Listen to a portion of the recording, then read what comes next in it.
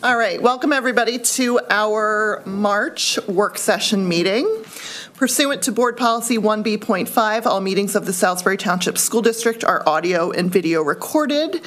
And I'd also like to let the public know that this past Saturday, February 26th, the board had a half-day retreat and training session. Roll call. Mr. DeFrank? Here. Mr. Freeze? Here. Mrs. Glenister? Here. Mr. Ganal? Here. Mrs. Klinger? Here. Mr. Kuzo? Mrs. McKelvey? Oh, he's here? Sorry. Mrs. McKelvey? Here. Mrs. Nemitz? Here. And Mr. Spinner? Here. I have all 9 in attendance. Great, thank you so much. Now it is time for citizens' comments. You'll notice in this meeting and in our next regular board meeting, we made some changes to just the procedural aspect of the citizens' comments. For this meeting, we've moved it from the end of the meeting to the beginning of the meeting. So I'm not seeing any citizens present to comment. So we will move past that item. At this point, I'd like to turn it over to our Curriculum and Technology Chair, Mrs. Klinger. Good evening. Tonight we have 3 things on our agenda for Curriculum and Technology. The first one is the K-5 ELA recommendation, which will be Mrs. Pauling, Mr. Brem, Mrs. Zellner, and Mrs. Stokes. I don't see her. Okay. Okay. Well, Mrs. Stokes should be here, but I just talked to her a little while ago, so hopefully she'll be Okay. here. Okay. I'll turn it over to you. Oh, thank you. Good evening. So we've been on a journey to look at our ELA program over the past year. We actually started last late February, early March in seeding the idea and then looking and pursuing what was out there. The reason, no, that's okay. I got distracted. I thought Sarah needed something. You're moving closer. I'm like, Makes total sense. So our current status is that we have a core resource. It's an anthology that was adopted somewhere around 2009 by the best of recollection. It is not, the State Board of Pennsylvania adopted new standards for ELA directly after, which is, exactly how things work sometimes, unfortunately. So our current resource is not aligned to our current expectations. And over the years, we've added a number of different supplemental programs and things like, for example, increased the rigor of writing, and we've added a structured phonics program, so that right now this is like the shared reading portion of the reading block. They revised new reading standards again with, the Common Core was in 2010, and then PA Core adopted in 2014. So we've had new expectations for a while, and we've tried to make the current resource we have work. So what we did is we took a year and we evaluated all the options. We looked at independent reviews. Ed Reports is an independent organization that looks at curriculum. Curriculum Matters is another organization that's really into looking at high quality products. Early in this adoption with changing standards, publishers were sort of known for putting a PA Core sticker on the front of it, but it not really redesigning the material. So more current resources have been designed with the standards in mind, as opposed to, kind of shuffling things in the deck, so to speak. So we've done a lot of research. We've listened to presentations. I interviewed multiple districts across the state of Pennsylvania. We've listened to podcasts. We've gone to webinars. We've attended some professional development, both formal and informal, and we've piloted in classrooms and observed with teachers. We've surveyed teachers, and we've really dug deeply into the research on what is currently understood about the science of teaching, of reading, and have really kind of gained a lot of insight into what would be best for students. What we've come to understand are good metrics for us to look for a core reading program is something that's comprehensive and has structured phonics. Phonics for a while was sort of a bad word in education, thinking that if we just gave kids books, they would learn to love books. But indeed, there is that works for a very small number of kids. Most kids need structured phonics, and a small portion of kids need even more time and even more attention to learn how to read. Reading is not a natural process. Learning to talk is a natural process, but moving from speech to print is not a natural process. So what we're actually doing is changing the neurology of our brain and how it works. So really our teachers are doing brain science, neurosurgery every day in their classrooms. The other thing that we've learned over the last decade or so is that how important background knowledge is, vocabulary is. We focused a lot on the mechanics of reading and putting books with kids, but if kids don't have background knowledge in a subject, they actually are poorer readers. And when kids have a lot of background knowledge, they're more like high-performing readers. So we want kids to have something to say and have background knowledge, not just be able to decode the words. We want an integrated writing component. Our preference is for authentic texts. And for the upper grades, that means whole novels, like the books, getting books in kids' hand. I'm an avid reader, and I used to feel frustrated in school, and maybe some of you did as well, when you read a portion of a book and then, on to another story, right? And one of the things we've seen, I guess maybe I'm giving it away, is just how excited kids get about a really good book and a really good story. We're also wanting engaging instructional routines. We want things that kids getting up out of their chair, talking about books and talking about what they're reading. And of course, we want PD, and teachers want something that's user-friendly or at least manageable for them on their end. We want implementation support and cost-effective and sustainable materials. So this was sort of an iterative process. The more we learned, the more we refined, and the more we went forward. We had narrowed it down last year, maybe about May, to 3 of the programs. 2 of them used core text, novels, books in kids' hand, and 1 of them used an anthology. We settled on those for a variety of reasons. Looking at the phonics component, price, if there were technology elements, how that would work with our technology infrastructure, how user-friendly were the teacher materials. And from there, we kind of focused in on a pilot with Wit and Wisdom. So Zach is just our teacher who piloted in kindergarten is not able to be with us tonight. I think she's at a training for Girls on the Run or something else for the district. So Zach's gonna take her slide. So the information that she shared with Kelly and I is that this builds on our current phonics program. So we've already implemented some things like Haggerty and Foundations in our primary grades, and this pairs really well with those programs that we're using. It also builds on background knowledge and vocabulary like Kelly had shared with you all as well. And if you take a look at that picture, especially the one where the students are seated on the carpet squares, you'll see every one of those students' heads are buried into the book that they're reading. And that's a kindergarten classroom, so pretty impressive. You'll also see some of the writing examples that the students are sharing there. So they're engaged. They're interested in these texts that we're using specifically with this program, and that they are authentic and individual.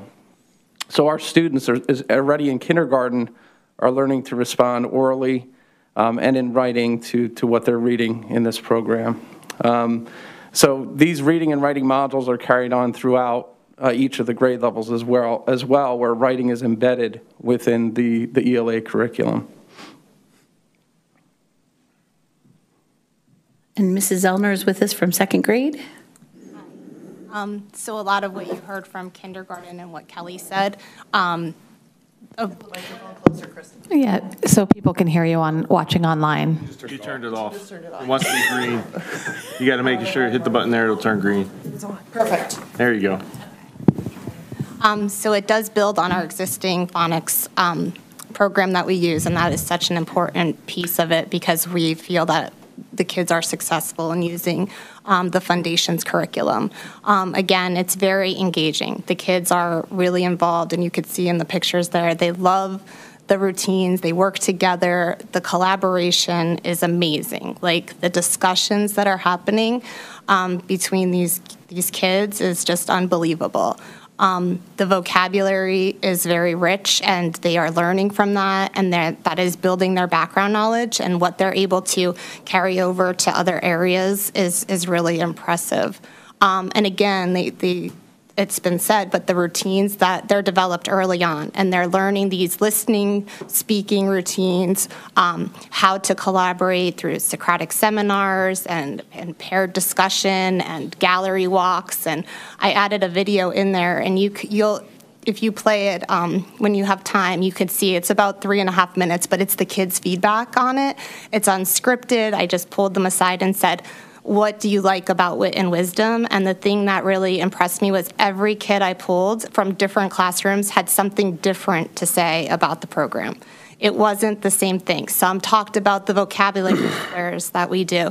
Some talked about the gallery walk. You could see the one boy in the picture. We put the text pictures around the room, and they comment and they build on comments that kids put previously, and they're like, oh, I saw they commented on that, and I'm going to add to this, or I'm going to answer their question in their next response. So it's just really neat to see that engagement going on. And they talked about how the art is brought into it, and we could really, the nature, they love the nature part because we did a lot on leaves, and just they all commented on something different. So it's really neat to listen to that video and just hear their perspective. And some of them will give you'll see in the video the whole rundown about how leaves change colors, because they know that inside and out. They're using words you're like, wow, this 7 or 8-year-old is using is unreal. And it's also really important, I think, because I have a very diverse classroom. I have 8 kids who have a learning disability. I have 3 gifted kids. And it's really interesting to see how they work together. It makes the kids with learning disabilities feel successful. They're able to contribute so much during this time. They have learned, instead of doing the writing we have in the past where this is integrated, they have the background knowledge. It's not them sitting there for 20 minutes. What am I going to write about? I don't know what to write about. They know it. They have the vocabulary. They're using our vocabulary wall, and they're writing so much. And it's really neat. They have those ideas, and they could really expand on that.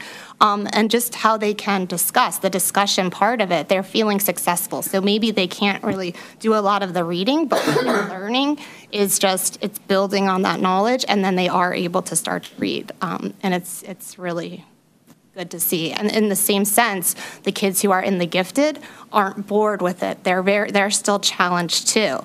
And it's so funny to see they pair up with kids of different levels, like, because they sometimes get to pick their partner, and they'll go, right to a lower level learner and work with them. And they go through the book, and they discuss, and they help each other, and they just all feel successful and challenged. And I think that's just a really important piece of it. Thanks, Kristen. And Mrs. Stokes is here from 4th grade. Good evening. Oh, sorry. So the entire 4th grade team chose to pilot this together, so we've had a great year. We focused in 4th grade so far on 2 essential questions. The first one is what makes a great heart literally and figuratively, and to that end we read Love That Dog, a novel. We read a lot of poetry and got to perform poetry. We had a exciting lab outside with goat hearts, sheep hearts, and deer hearts. The kids read the scientific text, the circulatory story. So just like Kristen's kids can tell you all about the leaves, 4th graders can tell you all about the circulatory system. We were really impressed with that very first module. Our second module was how a challenging setting or a challenging physical environment can change a person.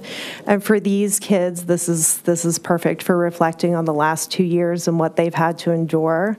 This unit will really give them a chance to reflect and also learn from the story of Brian and Hatchet, which you typically hear of in most districts as a middle grade level text, and we're reading it in 4th grade. And just like Kristen said, it's, with all levels of kids. I happen to have the class with the ELL students, and with that teacher's support, with previewing vocab words and sharing some context before we read the text, the students are able to be successful with this curriculum.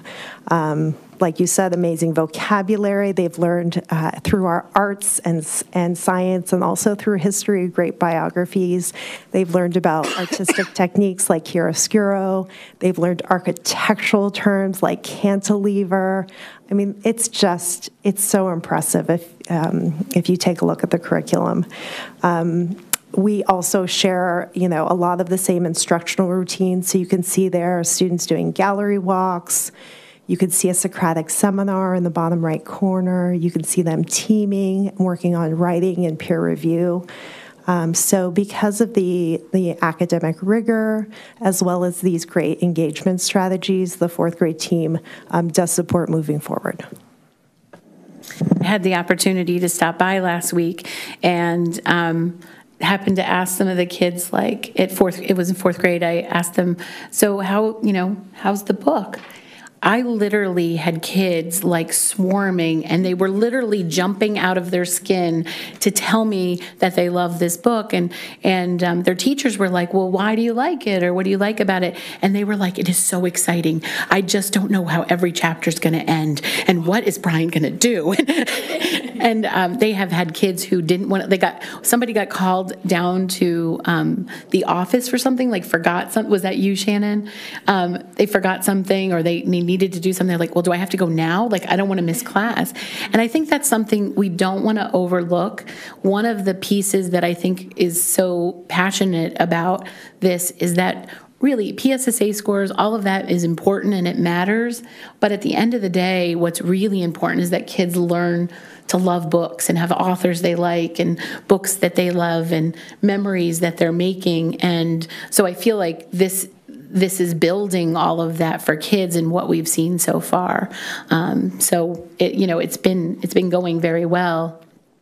The benefits would be that it does build. We've made a significant investment in our phonics program.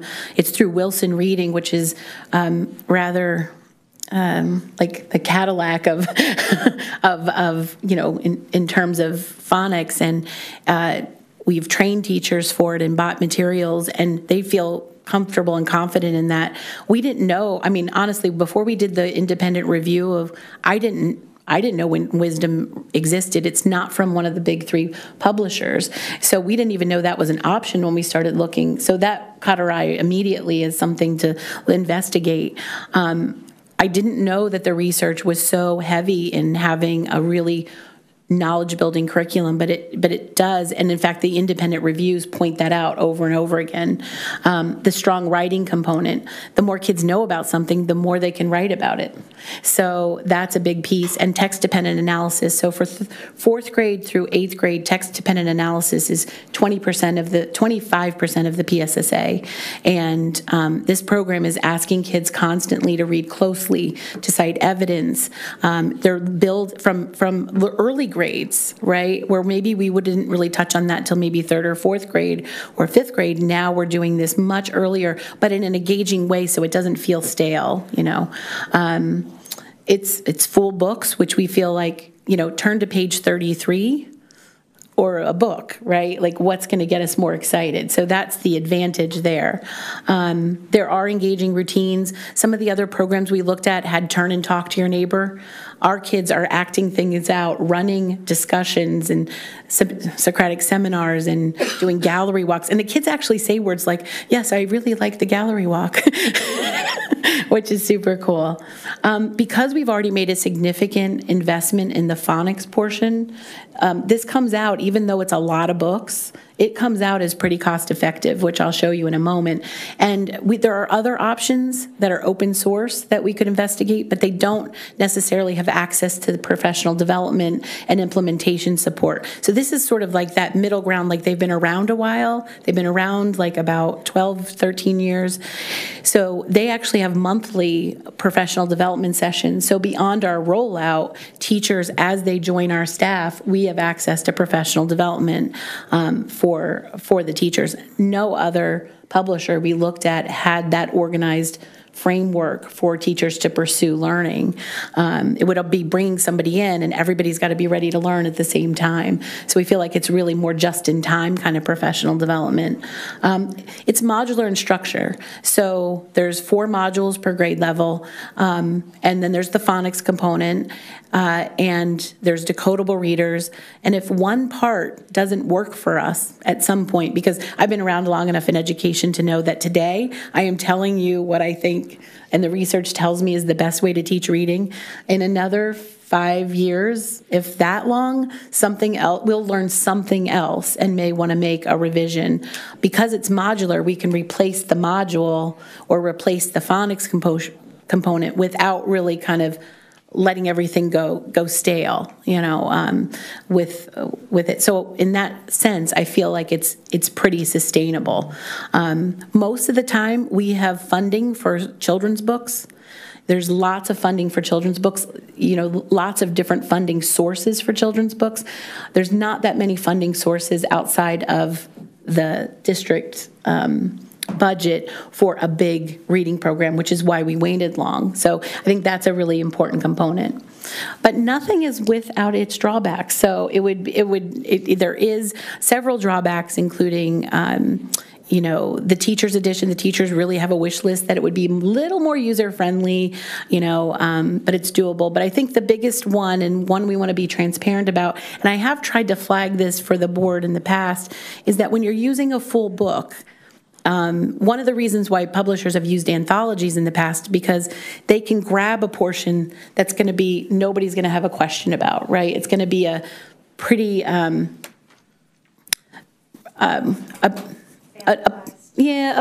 it's going to be something that's not going to cause any raised eyebrows, I guess I'll say. Nothing objectionable about it. When you're using a full book, there are times when there could be a word, a phrase, a sentence, a paragraph, a page of something that is objectionable to someone at some time. I have contacted multiple other districts to ask, has this been an issue? Everyone has told me, and I contacted about 5 in Pennsylvania. I contacted Abington Heights, Quakertown, Wayne Highlands, Avonworth School District. Was there another one? I don't know. Off the top of my head, I can't think.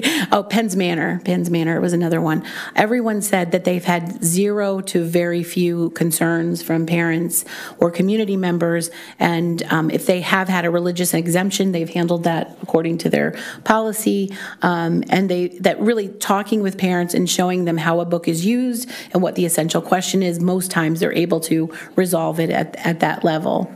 One of the things to keep in mind, as Shannon said, I taught Hatchet in 5th grade when I taught students. It's now at an earlier age. So here, Carol is saying she taught it in 6th. So, some of the content, the standards require us to teach complex text. That's what the standards require.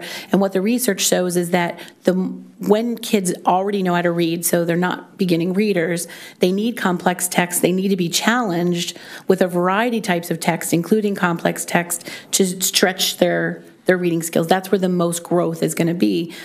Complex text means there's complex characters, complex situations, complex dialogue, complex settings, complex plots, and some of which reflects the human experience. And so that is one of the things that we have to be transparent about, is that is how this curriculum is designed. Teachers are the teachers, and we've been very upfront about this, and the reason why we took so long in the pilot is we wanted to be sure, because we've done 2 modules, or we're almost through the 2nd module with 4th grade. We just wanted to be sure that was something we could navigate and we felt comfortable with. I didn't want to put the teachers in a position where they're not comfortable. We do feel like we're comfortable. The teachers are mediating things. When things have come up, when you look in the teacher's guide, they're like, oh, we're not even reading that. We're looking at this, and we've been able to manage it well so far. In addition, I had conversations with Great Minds, which is the publisher for this curriculum, and they are publishing new texts and tasks that could be used for replacement activities if a student is a religious exemption, or we could choose to replace it because the module doesn't, something in the module doesn't work for us, or we just feel like that would be better. They also, right now they haven't developed them yet, they may get into this and decide, oh, that's a better choice, right? So we want to pick the best choice, obviously, for us, but it's nice to know that the teachers, if the board were to move forward with this recommendation, that's something that we would have to add that we didn't have this year, that's something we would have moving forward. So some of the next steps that would take place, given the board's approval of Wit and Wisdom, would be communication with parents, of course, as far as the change in the ELA curriculum at the elementary level.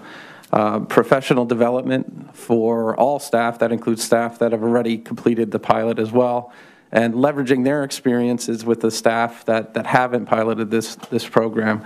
They have a lot of insight to offer us. We've been asking them during collaborative team meetings for their input and making adjustments.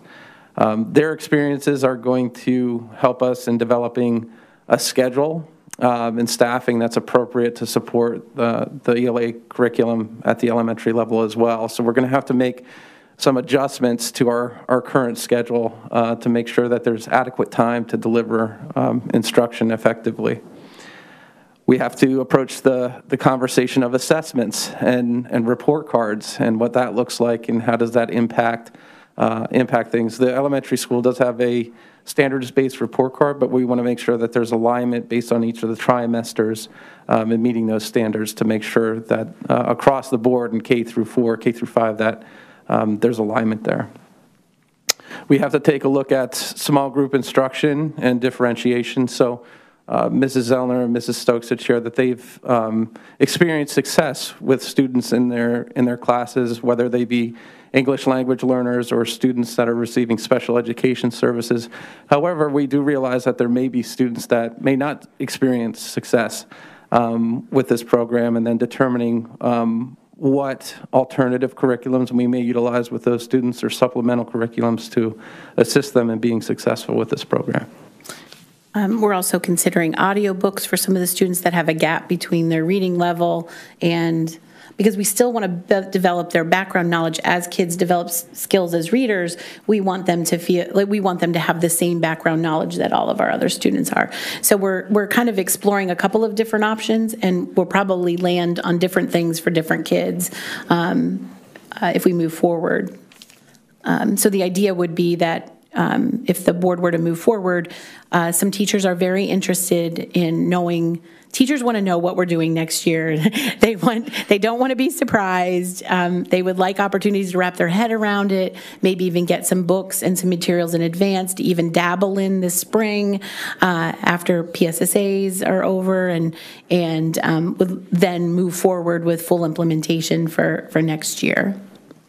In terms of costs, so before I talked to Kristen tonight, Kristen I had only budgeted here for consumables for 4th and 5th grade because I thought that was the feedback from the staff, but I have new feedback tonight. So we may need to be looking at consumables for multiple grade levels, and I'll have to go back. That's why these kind of meetings are helpful, is you kind of zero in on that. So if you look at the, Kelly, oh yes. Can you define consumables? Oh, sorry, workbooks or things that kids use during the year in instruction, and then they need to be replaced for the next year. And Kristen has an example of one, and they brought some books too if people want to look at some of the books kids have used so far. Things they cut out and manipulate. Yeah. So you'll notice here that the core texts are the bulk of the costs, right? Like it's a lot of the cost is for the quote from Great Minds, it's books, which we would have to also budget, and I'm not sure how much, but books will get bent, lost, ripped, find legs. So we'll have to do some replacement.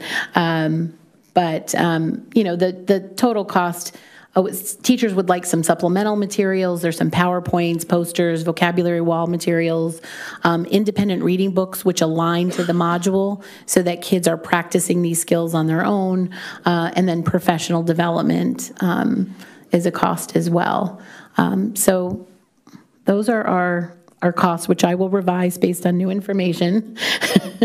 And I guess any questions from the board right now, or any questions for our teachers or Mr. Brem?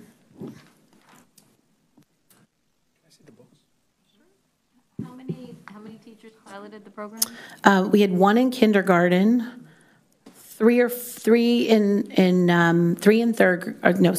second grade. I should just let Kristen take this.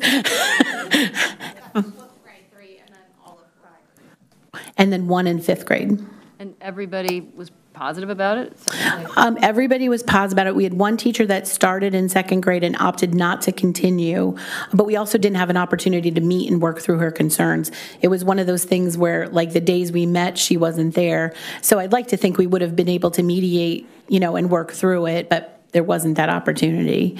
But yes, it's pretty, and we also had 2 special ed teachers involved in the pilot. So we have some feedback about, where we could think differently about some of those pieces too. Yeah, man, you guys sound so excited about it. It's fun to hear. Like to have that much excitement. So you've budgeted, you said... Just a reminder to use the microphones because people at home can't hear. You said that you've budgeted for 4th and 5th grade, but you need to revise based on feedback. So this is going to be 2 through 5, K through 5? K through 5.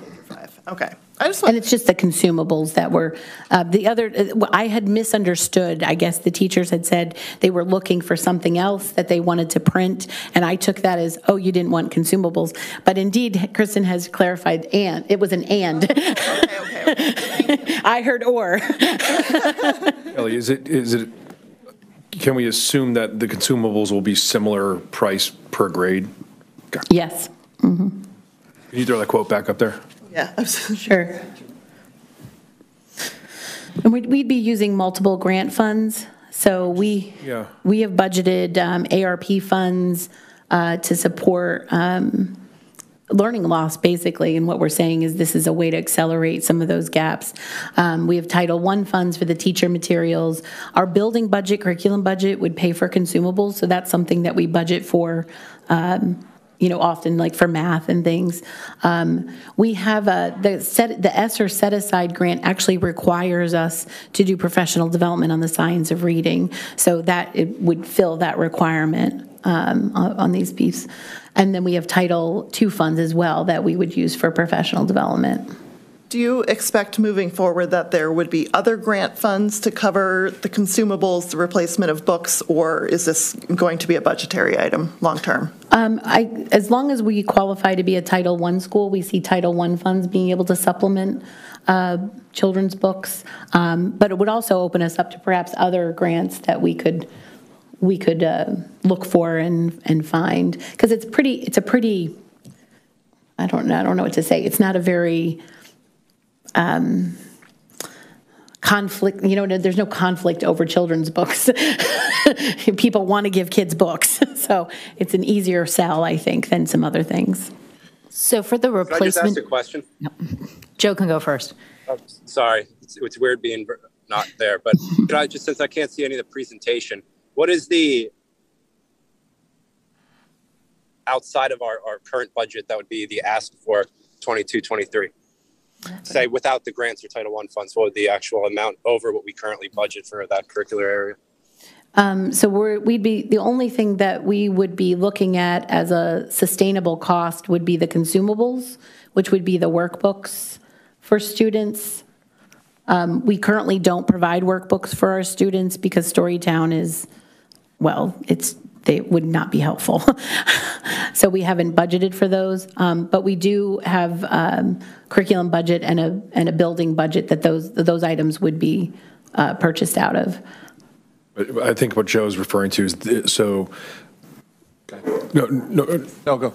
Oh, is that what you mean? Yeah.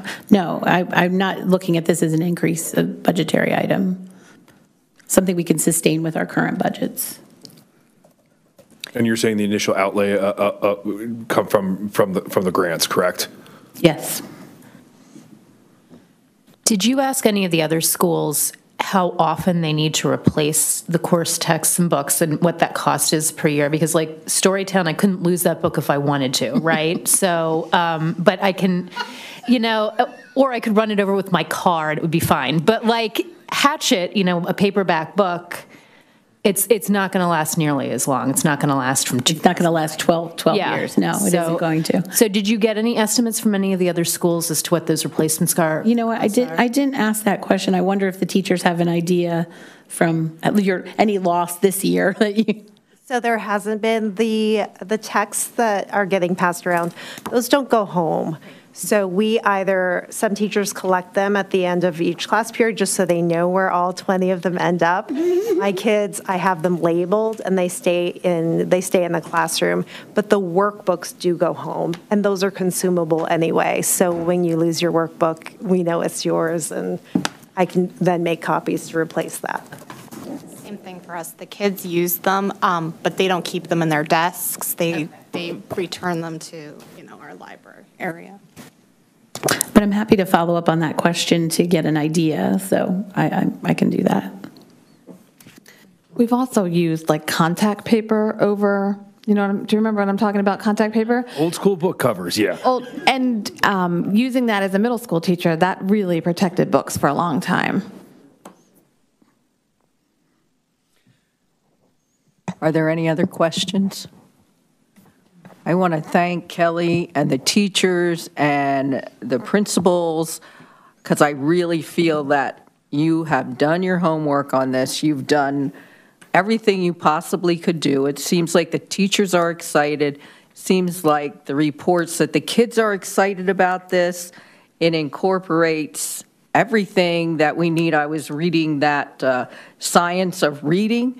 It sounds like this program does all that.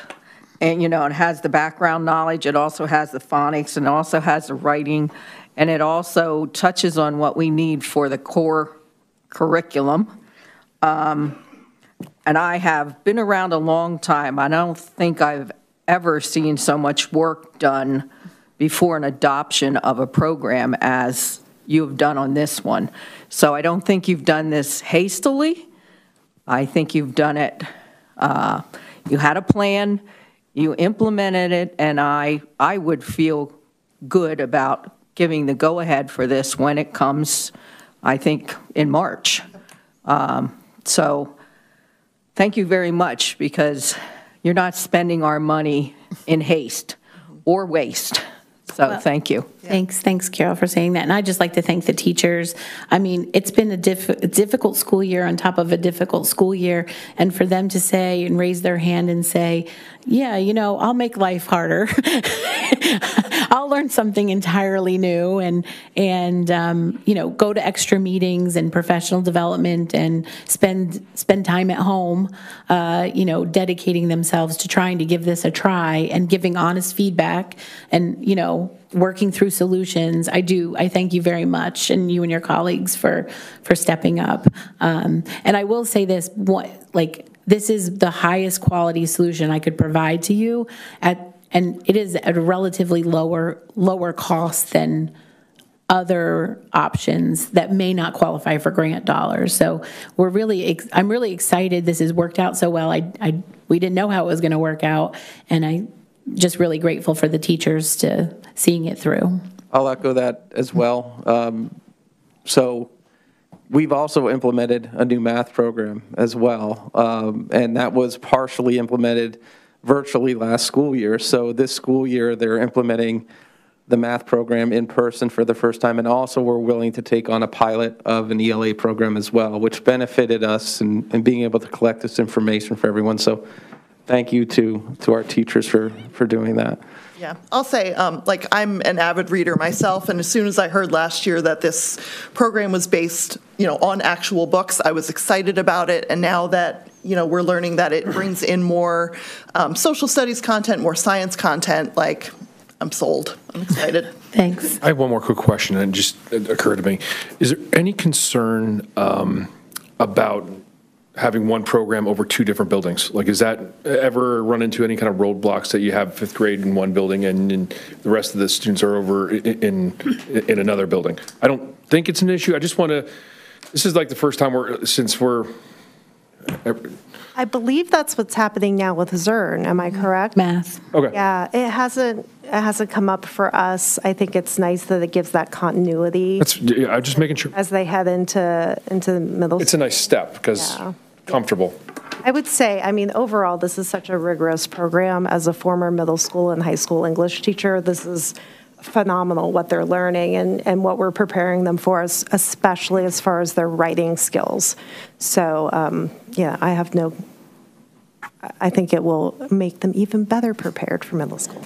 I think part of our thinking was that a transition from one building to the other, if the routines and the modules will change, but if the learning routines are similar, that will just only help with the transition to another building. And some of the districts I talked to didn't have a K-5 or K-8 adoption, and when they didn't, they were looking to expand so that they did. So, Laura, I did love those Storytown books, by the way. Okay, thank you. Any more questions?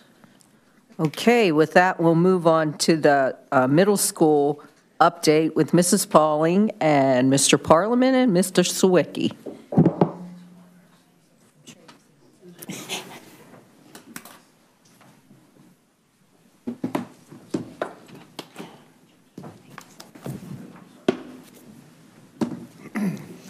oh, it's loading. Oh, what happened? I don't know, it's in load. Oh, we break it? We broke it. Kelly did it. We can maybe disconnect somehow. I don't know if I can take it over. Hi. Yeah, it won't let me because it's already in use. Sorry. But if I shut it down, we're going to lose. No. Oh, good, because Zoom's here. Okay. So I shut it. Yep, we'll have to restart it. Sorry for the delay. They want to talk about reading more. Oh, we got it. Let me try. To take as long as possible. Sorry. Oh, this is work.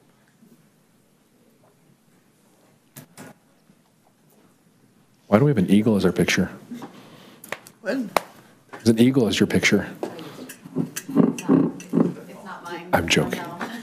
To be honest. Okay. Lynn's not going to let me touch the computer anymore.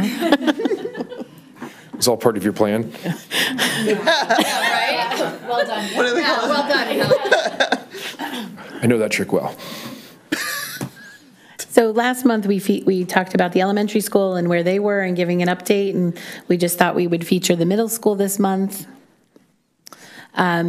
Again, we use FastBridge for our mid-year data. We also administer PSSAs and the Keystone Algebra exam, but we wanted to give you a more current picture of where we see students. We adopted in the middle school for all the same reasons we did at the elementary school, but we've only had 1 year. This is actually our second year, so it's really the first time last year wasn't a great example of using data in that way. And I guess the only thing I wanted to kind of preface before we dig into the data is it's a little different at the middle school. What we're finding is some of the reporting features that are so valuable at the elementary school don't translate in the same way. The reporting is still there, but the information that we're getting isn't maybe as sophisticated enough for the depth that middle school kids are. So at this point, this is what we have, and we're going to have to consider whether, we're going to give it again, and whether or not we get enough information to make this. So we don't quite have as much specificity as we were able to get with the elementary piece. So just putting that on the table so everybody knows that up front. So. And to that, so this is our second year really using FastBridge at the middle school. I mean, we like the idea. We're excited about it because it'll launch data. Can you please pull the microphone a little closer? How's that? Is that better? So much better. Okay, great. Yeah, so we're excited about it because it'll longitudinal data and being able to look at it and see how kids are growing from elementary school through 8th grade, which is the first time we really have that. Before this, we used the classroom diagnostic tools, which were provided from the state. And there were some flaws in them, and we've used a bunch of different tools throughout the years, from Study Island to the CDTs. So this is the first real year that we're digging into some of the data from FastBridge, like Kelly mentioned, to see whether or not it's providing us with the data that we have. And we found some benefit from it, but there are some things we're going to try differently moving forward to the spring assessment, too, to see if that makes any changes moving forward. To the math extent, so going through math and ELA and SEL, just like the elementary did last month, math, and learning loss prior to the pandemic, so we identified that we've had some concerns related to our math data. So this isn't something that's due to the pandemic. This is something that we've identified for a few years now. And our math scores haven't been the greatest. They've been below the state average for a few years. And there's some reasons we believe for that. We've been trying a lot of different things to correct that. But one of the main components in looking at this and sitting down with Lynn and Kelly last year and analyzing some of our numbers, we feel is programming. So like as you mentioned, you heard this before, Zern and Eureka are being implemented for the second year now. Well, Eureka for the second year, Zern is actually for the first year in grades 6 and 7, because we haven't had the digital components. But our data has been low, and we feel that like the curriculum that we've used, we've gone through several different curriculum transitions over the last few years. And the data's been low since we transitioned to the PA core, and we've been using some outdated curriculum that hasn't been completely aligned to that, and trying to supplement and fill in the pieces as we go. So this is the second year we're implementing Eureka Zern. We've also looked at our schedules at the middle school and realized while our ELA scores were a little bit better than our math scores, we've been providing twice as much time in our schedule for ELA as we had for math. So in the past, we've had a 5-period day and had 2 45-minute classes of ELA for writing and reading and 1 45-minute math. So we restructured our schedule over the last 2 years to make it a 4-core period and added 15 minutes additional 60-minute periods of 15 minutes extra of math per day into the schedule. So looking at trying to balance it at a time. And just putting that in context, middle school scheduling is a little bit different than elementary schedules. So if anybody who's familiar with elementary, there's more time in elementary. Elementary is really heavily focused on math and reading. So in middle school, we have our science and social studies curriculum that's in there too. So we lose some time for that, and we also lose additional time towards math in 8th grade because of world language, which is in the core. So we're dividing that time over more content in middle school. So just trying to balance that out. So we've lengthened our amount of time that we're providing math instruction within our schedule. As I mentioned, the digital lessons are available now in 6th and 7th. 5th grade had them last year. So with that, we've provided some time during department meetings for our math teachers to collaborate and to have some conversation around what's working, what's not working, what are some of our challenges that we're experiencing, how has 5th grade been using digital lessons, how can they help 6th and 7th. Looking at the assessment pieces, so there's some of the missions have midpoint assessments. So it's just analyzing the whole the new curriculum and giving them some time to really just collaborate and dig deeper into it. I mentioned we're analyzing fall and winter benchmark assessments. We haven't seen a tremendous amount of growth at this point, but we also think that it takes time. When you're in an implementation curve and new programming, it takes time to see that growth over a period of time once the kids transition from grade to grade. And we're currently working on digging the data to try to identify some kids that are at risk and specific skill deficits that some students might have in math, and been reviewing that. And the final piece that's on there too is just, as some of you are aware, in Project Wonder, we're analyzing, not that we're critiquing it, but we're also just keeping an eye on our Project Wonder data, because it's a different approach to learning math. It's more personalized, it's not as sequential as the traditional mode is, so we're just kind of tracking that and seeing how our Project Wonder students kind of align to our traditional track to see if there's some merit there, and hopefully it's either the same or better. So for next steps for math, as I mentioned, we're identifying grade level needs, class needs. One of the nice reports that's in FastBridge that we found that teachers liked was looking at some of the test questions that were in there, trying to identify which students, how their class kind of fared on certain questions and certain standards, and going back and looking at some warm-up questions related to the ones that they had difficulty with to try to embed those in the current instruction.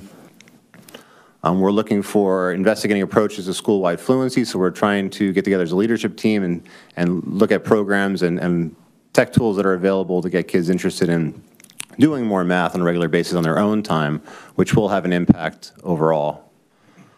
And as for the interventions, we've tried a lot of different things over the last few years, and there have been some challenges that are identified there. What could it and would it look like? We've tried a 9th period in the schedule where we tried to do some remediation at that point in time, and we found that the kids weren't too interested in doing some remediation at the very end of the day in 9th period. As I mentioned, we have an activity period in there too, and this will tie later on to SEL. Like SEL isn't something that we find as a new need for middle school. I mean, anybody who has students who went through middle school understands that it's a unique time in a student's life, and we're always thinking and focusing on ways to get them to connect with each other, to be more aware of themselves and others, and so this isn't something that's new. It's just that we have some pieces that are already in our schedule and our programming, like activity periods, that give kids opportunities to engage in different areas of interest, try new things, meet new friends, connect with adults that have similar interests. And when we embed those in the schedule, right, it takes a time slot. There's only so much time to do everything. So we're trying to figure out, how do you balance out your day? How do you provide some intervention and to students without reducing the things that they really enjoy doing? Because we want to make it enjoyable. So that's always has been our constant struggle. Just considering our staffing constraints, so again, every time we do intervention, this is one thing we run into. We run into the problem that we run an intervention period, but someone has to develop it, someone has to plan for it, someone has to implement it. And we end up relying on the same people who are doing the instruction in the classroom to do that work. And when we ran an E&I period, or it was similar to like the WIN period, when we ran some 9th period, the feedback that we received was we're doing more work for this period than we are for our core content in planning and preparation and implementing. So we're looking at programs, thinking that can we look into some programs that might have been beneficial, that have some merit, that show growth for students in math, that we can implement so they don't have to do the creation of an intervention.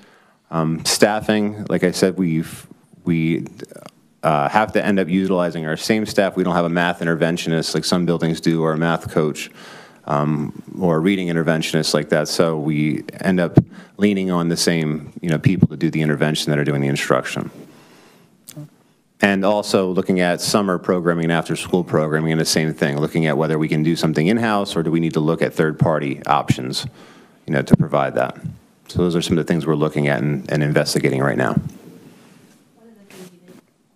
One of the things you didn't mention is we have also looked at special education and math. So we've worked with Tracy and our building principals.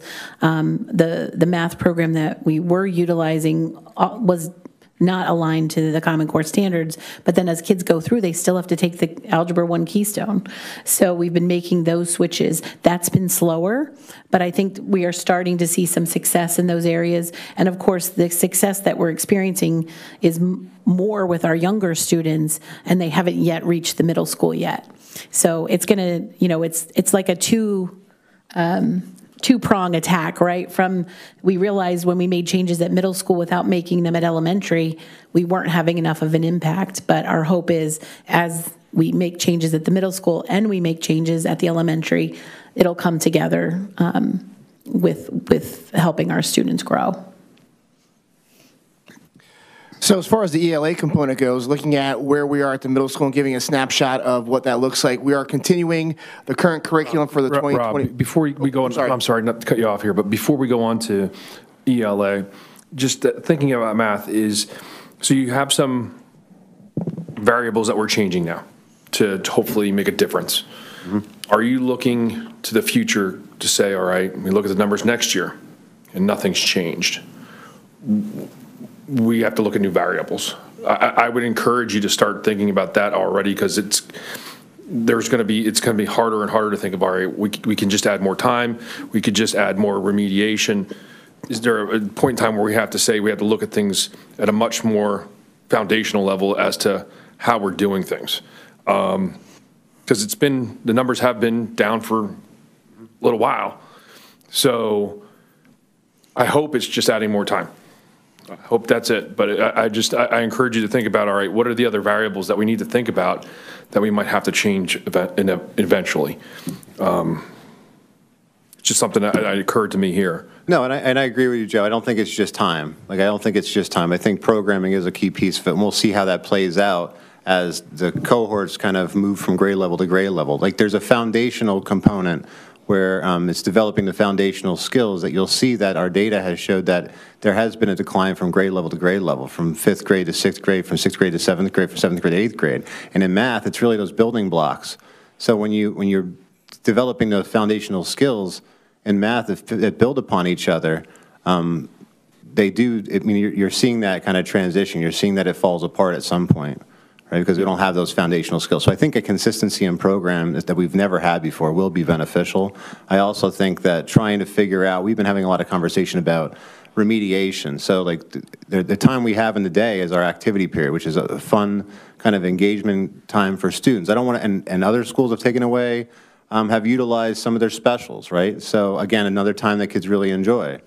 So you have to figure out a time when you're going to add in that remediation or add additional, resources and time to the students in the schedule. And it's not just time, but it is a piece of it. And I think we do need to do some things differently to provide that. Yeah. But it's also comes at a cost, right? To do that to our students and everything else that we value. There's a lot of things we value, so it comes at a cost, and we are understanding of that.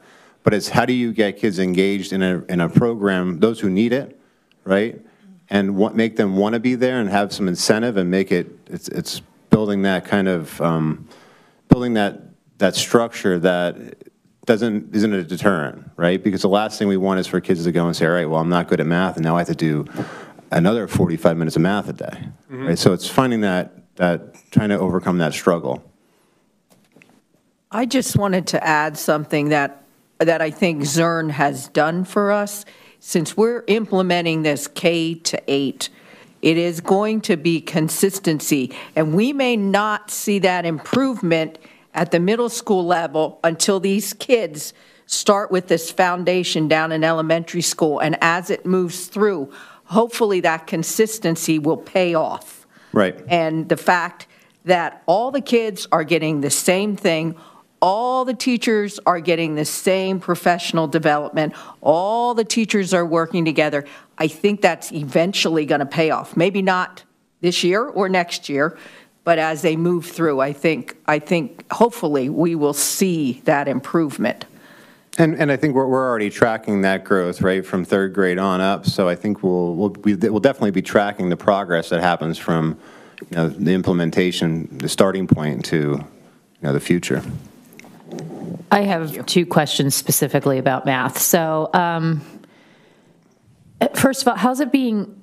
Is it being implemented at all? Are you using math in social studies and science to any great degree? Because you read everywhere, right? And you have very few kids who end up at the end of the line being totally illiterate. because you read all the time. I, used to teach physics in a prior life, and I saw kids at the end of the line who couldn't use math to do anything, right? They could go through the algorithms, but they couldn't apply it to anything. And, I have a friend who's a historian and uses data analysis for, tracking disease and the effects of that on, the culture at large, yada, yada. So it's in there. And I mean, math and any type of science at any real depth is all math. So how is math being used in other areas of the curriculum where it's not as obvious? Yeah, so definitely science. So there's a lot of conversation around the overlap between science, the grade level science and grade level math standards, and where the overlap is.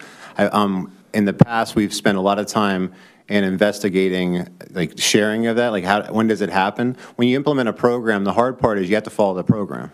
Right, so you're following the program from start to finish, and sometimes where like scientific notation falls in this unit in science doesn't always align to when it falls in math. In a great situation, it would happen at the same time, right? You'd have it so they're learning the same concept across multiple curriculum, but it doesn't happen that way all the time. So they're hitting upon it. There's definitely a lot of overlap within our science, and as you know, our science standards are going to be changing too. So we're in the process of investigating, learning more about the next gen science standards, and seeing the overlap between and in the next gen. Part of it is that there's a huge writing component in that. So it's about debate. It's our debate and writing about your findings and so it's going to be all encumbersome. So we are looking at that. I mean, I think it's more so in the science and in the social studies, to be honest with you. But I think we're having discussions at a team meeting, which we'll talk about a little bit later too. But that's one of the benefits of the middle school. We meet every day as a team, so teams have a lot of time to collaborate on cross-curricular activities and how they align. And specials is a little bit more difficult because of the communication barrier. Many of our specialists a few years ago went part-time, so they're not there for our department meeting or our team meetings. They're not in. They engage through Google Docs and Google Communication. But it's not as easy for them to, not that it's not happening. Of course, there's a lot of math happening in our STEM class, but in other areas such as art, although it does connect, and we've done some things in art and music related to it, like notes and things before. It's difficult because we've minimized our time or reduced our time in specials, so it'll be taking away again from the focus of what kids are trying to engage in and what they really like to do. But we are trying to find some cross-curricular connections. Yeah, music is all math, too. Do you have any, I know that you don't have the data yet, but do you have a general sense of how Project Wonder kids compare to their peers who are not in Project Wonder? Are you seeing more or less of them going to advanced math in 7th grade? Are you seeing...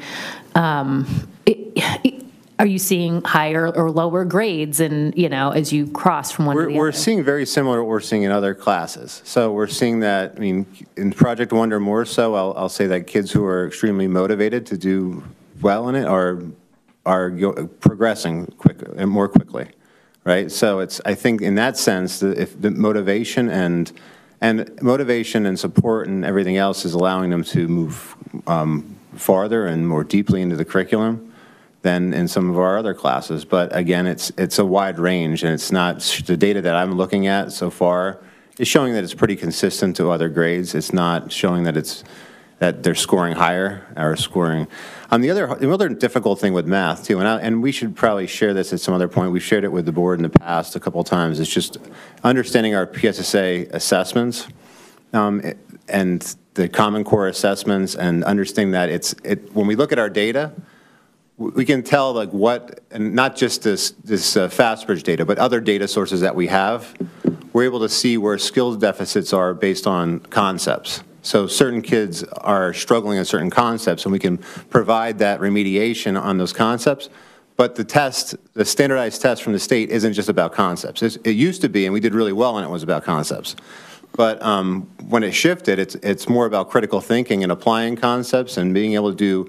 And if we can share some of the released items from the state to take a look at what we're asking kids to do at different levels and the complexity of some of the problems. A lot of it's reading. So a lot of it's reading, a lot of it's heavy on vocabulary. So we're trying to embed some of that. Like if you don't understand what you're reading, if you don't understand the terminology, you really struggle on some of the problems. So it's not just about knowing how to do math. It's about being able to take that, understanding what you're reading, understanding what they're asking for, comprehending that, and then coming to a multi-step solution to a problem. So it can be pretty complex, and that makes it difficult at times too to try to remediate, because it's not just, you're not just looking at the skill. I have a quick comment and a question. I think when it comes to Project Wonder, it's going to be important to note that, is this the first year or the second year that science and math are in Project Wonder? Second year, I believe. Second year. So, the data might not show a lot of difference yet. My question is, have we been able to pull any best practices for remediation from other middle schools who use Zern and Eureka? I'm not familiar, Kelly, you have about Zern and Eureka. No, but that's it's something I can definitely do. One of the things with Zern is that the digital lesson aligns to the teaching lesson. They don't have one for every single lesson, but the ones that do align. And so they actually allow teachers to bookmark lessons that are foundational skills. And they give you a roadmap to say, if you're working on this concept and kids, here's how it all aligns, and you can go back and you can bookmark those lessons. But when do kids do it? Right? And this is the first year that 6th and 7th grade, they didn't have those lessons last year. They didn't roll them out. It was delayed because of the pandemic. So they didn't have those. So this is the first year that they have them. And I don't, that's still work in progress for figuring out how to use them in the classroom. So that's one of the things, is that they actually show that that's one of the tools you can use to help fill in those gaps. But I can look at some other districts. I've had some conversation with Wilson, West Lawn, they use Eureka. Boyertown uses Eureka. There's actually quite a few districts in the area that we can look to, and we can get some information. And it's still a work in progress at the elementary school for math and intervention. How are we doing it? And we keep making different, we keep making changes based on what last year was our first year. And so it wasn't a normal year. So we didn't really figure a lot of those ancillary pieces out. Yeah. I was just wondering, because if, staff time in developing these remediation problems is a sticking point, like maybe we don't need to recreate the wheel. Maybe we can just pull in the work that somebody else has done. Okay. Back to ELA. Sorry. Hello again. So as I was saying, the ELA 5 through 8 at the middle school, obviously we're doing a continuation of our current curriculum for the 21-22 school year. As Ken mentioned, there was a little bit of a change in the schedule, so there's been a reduction of time. The presentation that was given earlier with Wit and Wisdom, there is a 5th grade pilot in our building. So you saw some of the benefits of that program being in the 5th grade. But as we look and work through ELA at the middle school, our teachers at the middle school use department time to talk about approaches to aligning ELA instruction in grades 5 through 8. As Kelly mentioned, 25% of state testing is based on TDAs. So our teachers are working at ways to help students identify what are ways to look at analysis and analyze the information, to be able to look at what the text is and how to connect with it. Cross-curricular activities, being a social studies teacher myself, we're all teachers of reading and writing. So how are we now looking at ways to implement some of the strategies that teachers are using in their ELA classes and implementing them in classes like science and social studies? And how are they looking at the vocabulary? So there's a lot of things that encompasses, and the teaming model that we have at the middle school allows us to do some of that, because teachers meet on a daily basis. So they're able to kind of talk about students, talk about these activities, talk about how they can help each other out as we move throughout the school year. Once again, we're looking at benchmark data at the middle school, looking at different assessments to kind of track student progress, look at areas of strength and weaknesses, to look at ways that we can look at approaches. identify those students who are at risk and identify specific skill deficits so that we're looking at activities or breaking down into groups within classrooms that look at addressing some of those specific needs, whether it be in a cross-curricular activity or even in the ELA classroom. And as Ken mentioned, once again, looking at Project Wonder data. How are we looking at, the consistency between traditional and personalized learning and making sure that we are meeting the needs of all of our students in grades 5 through 8.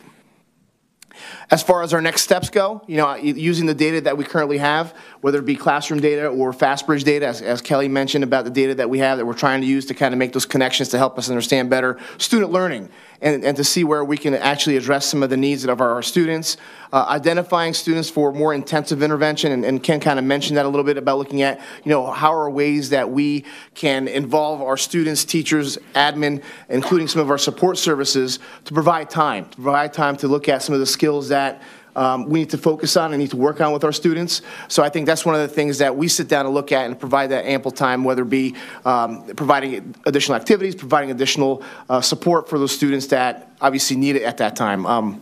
Planning summer enrichment programs and intervention programs, obviously we're looking to kind of support in the summer months to help students obviously continue their growth. So looking at programs that might be available through teachers that want to run programs, or looking at programs that might be available in our community, but just to try to support our students any way we can, especially during the summer months when we tend to take a step back from the everyday structure that some students see.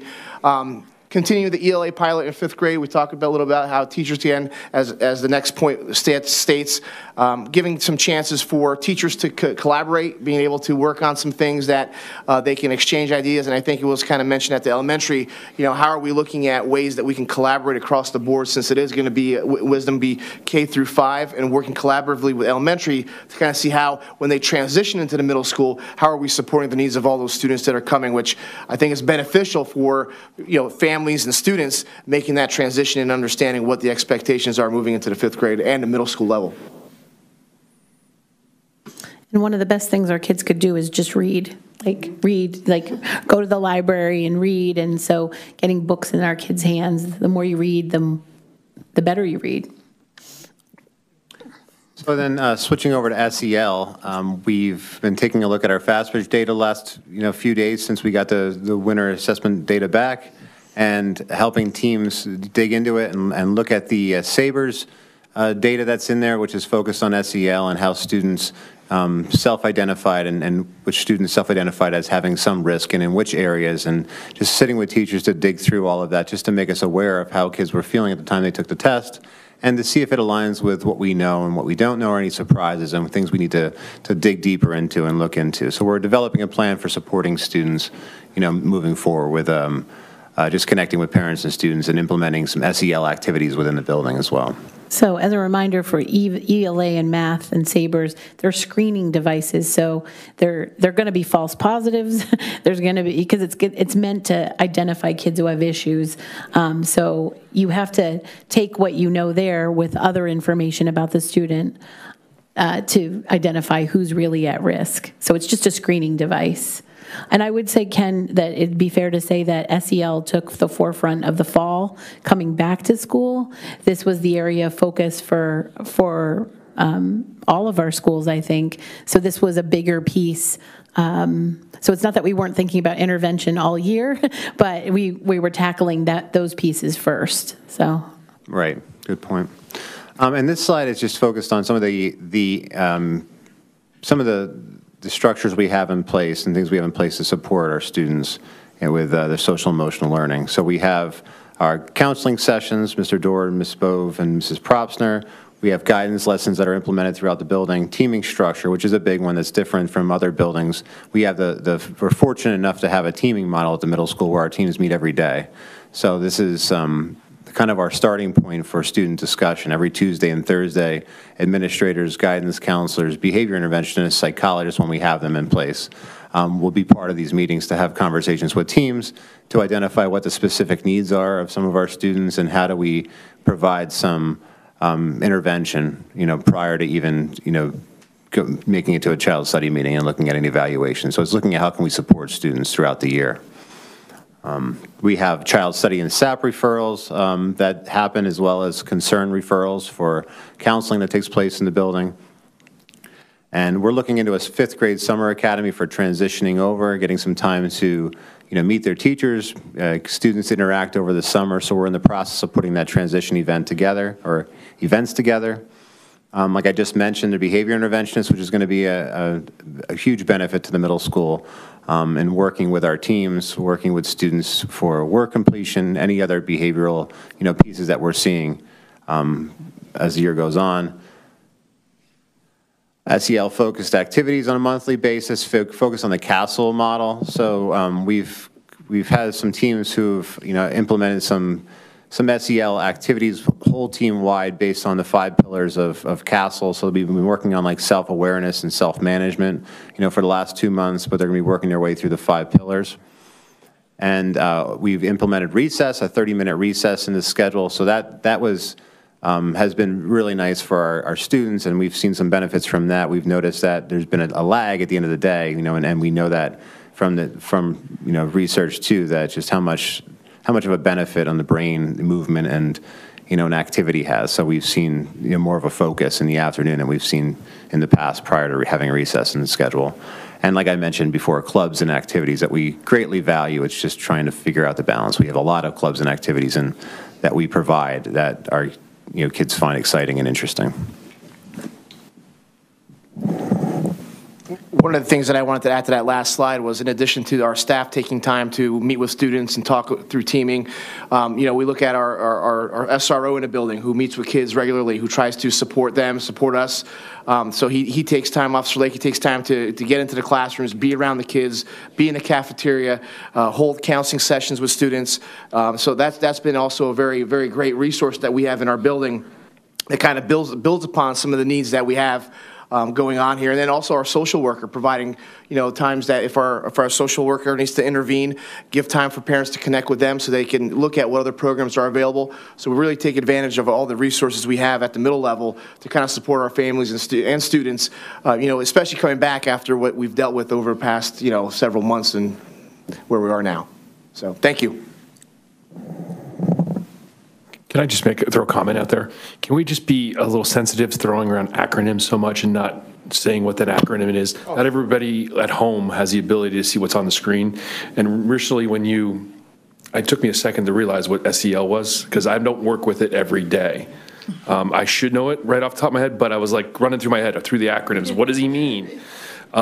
So you live it day to day. It's just helpful to us and everybody at home to be a little redundant, I guess. Good point. Thanks.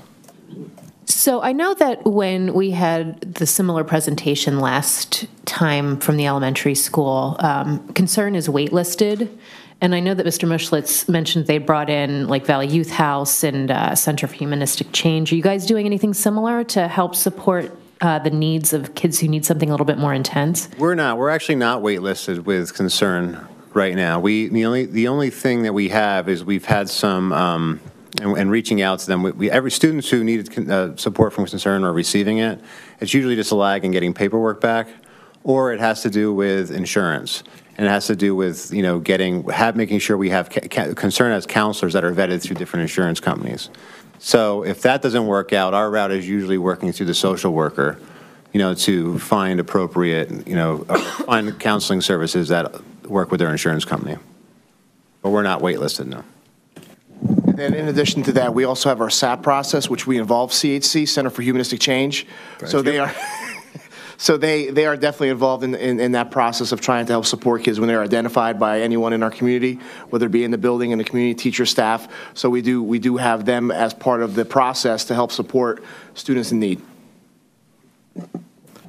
Since Project Wonder came up a few times, I was curious if you've established a good transition plan for the students that are going to be moving out of it and into the high school. I know we've had some feedback on that. Has that been squared away, or? So I'm not sure what you mean by squared away. Like, are the students So the students, I believe, have scheduled at the high school, so they've had an opportunity to meet individually with the counselors, and maybe I should defer to Ms. Morningstar, to meet individually with counselors and select courses. Some of the students have chosen LCTI programming. At this time, we do not have Project Wonder at the high school for the fall. So there is no actual program for Project Wonder, but the counselors are working with the kids to be sure that they're choosing a course load that's reflective of their interests and their credit needs for 9th grade. I would say that the feedback the counselors have received from the students coming to the high school and from the parents who attended the presentation was that largely they were not aware of the amount of choice that students have at the high school in selecting classes because, you know, in elementary school they travel as a cohort and still very much so in middle school. At the high school, most classes, with the exception of English, are mixed grade level classes, and all electives are mixed grade level electives. So the students have been surprised and excited by the breadth of offerings that they've had. A number of the Project Wonder students have indicated an interest in LCTI, which is very hands-on and very project-based as well. And I think that the other thing that they will see is that while as they explore and come into 9th grade, they're going to find that there is a lot of connection and interconnectedness between the topics that they're exploring, for example, in the humanities, and looking at their social studies class and then the literature that emerges out of that same time period that they're studying. And, oh, yeah, that's why they're writing about this kind of stuff. So while we, frankly, just don't have the staffing to add any more offerings right now, the kids seem very excited at what the possibilities are. Yeah, as the just to add my own experience as the parent of an 8th grader in Project Wonder who's going to the high school, I was like blown away by the amount of choices, as was my student. So, and just for reference sake, the first group of Project Wonder students is in 9th grade at the high school right now. Yep. And how is that group? Have they found success at the high school with the difference in the learning model? Like, okay, yeah, I think that's the bigger question. Are they transitioning successfully from Project Wonder? I actually met with all of them individually and then as groups of both. Heather, can you use the microphone, please? I'm sorry, I was just having a conversation. And then both as individuals and then as groups of students, the LCTI, students who continued in LCTI and were in Project Wonder, and students who did not participate in LCTI and were in Project Wonder. They spoke, and I had shared that feedback with Lynn and Kelly, they spoke very glowingly about the choices that they have, the opportunities for things like dual enrollment and college credits. They like the alternating schedule very much at the high school, that they have 8 classes, but they're separated over the course of the 2 days. The kids in LCTI have really found success in that realm as well. You know, there were some concerns they noted about the change in their learning modalities when they came to the high school, but nothing, you know, nothing substantial, I guess I would say. Okay, any other questions or? Not a question, but just maybe a thought, is you have the group of 9th graders that are going to be in 10th grade next year with another group coming in. Yes. Maybe using them as kind of ease the concerns of kids coming up, saying, hey, we did this transition last year, and having them engage with each other as like Project Wonder alumni, for lack of a better term. Okay, thank you. And as I've said many times before, one of the best things they ever did at the middle school was put in that daily team teaching time.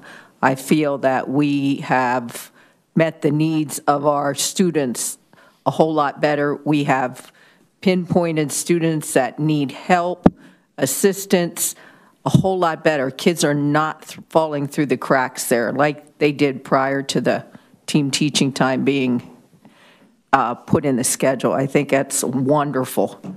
So thank you. Okay, with that, we'll move on to special education continuum of services with Dr. Jacoby. Hello, can everybody hear me? Yes, we can. Okay, great. So thank you for allowing me to share with you our continuum of special education services this evening. Over the course of the last 5 or so years, we've really looked at our programming here at Salisbury, how we could bring back some of the programs that were that our students went to in out-of-district placements from the IU, from other local school districts.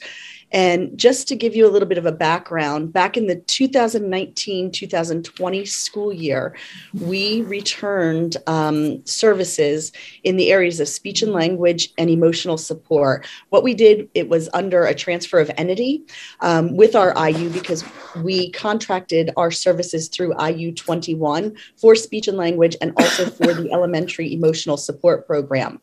During that same school year, as you know, COVID hit. And we had also looked at running our own extended school year program, and that we refer to that as ESY. So if you hear me say ESY, that's what I'm referring to. We had all of our students that qualified for extended school year services went to the IU for programming. So the IU not only did our students that they provided services for during the regular school year, but then our learning support students or our students that might have some complex learning needs as well. During the 2021-2022 school year, this school year, we it was probably about this time last year that we came to you as the board with a need to open up our own elementary autistic support classroom. Last year at this point in time, we had kids that were outplaced in IU 20, IU 21, and IU 22. Some of those students waited from the beginning of the school year until December or until January to be able to get placed because we could not find a placement. All of the local IUs were full.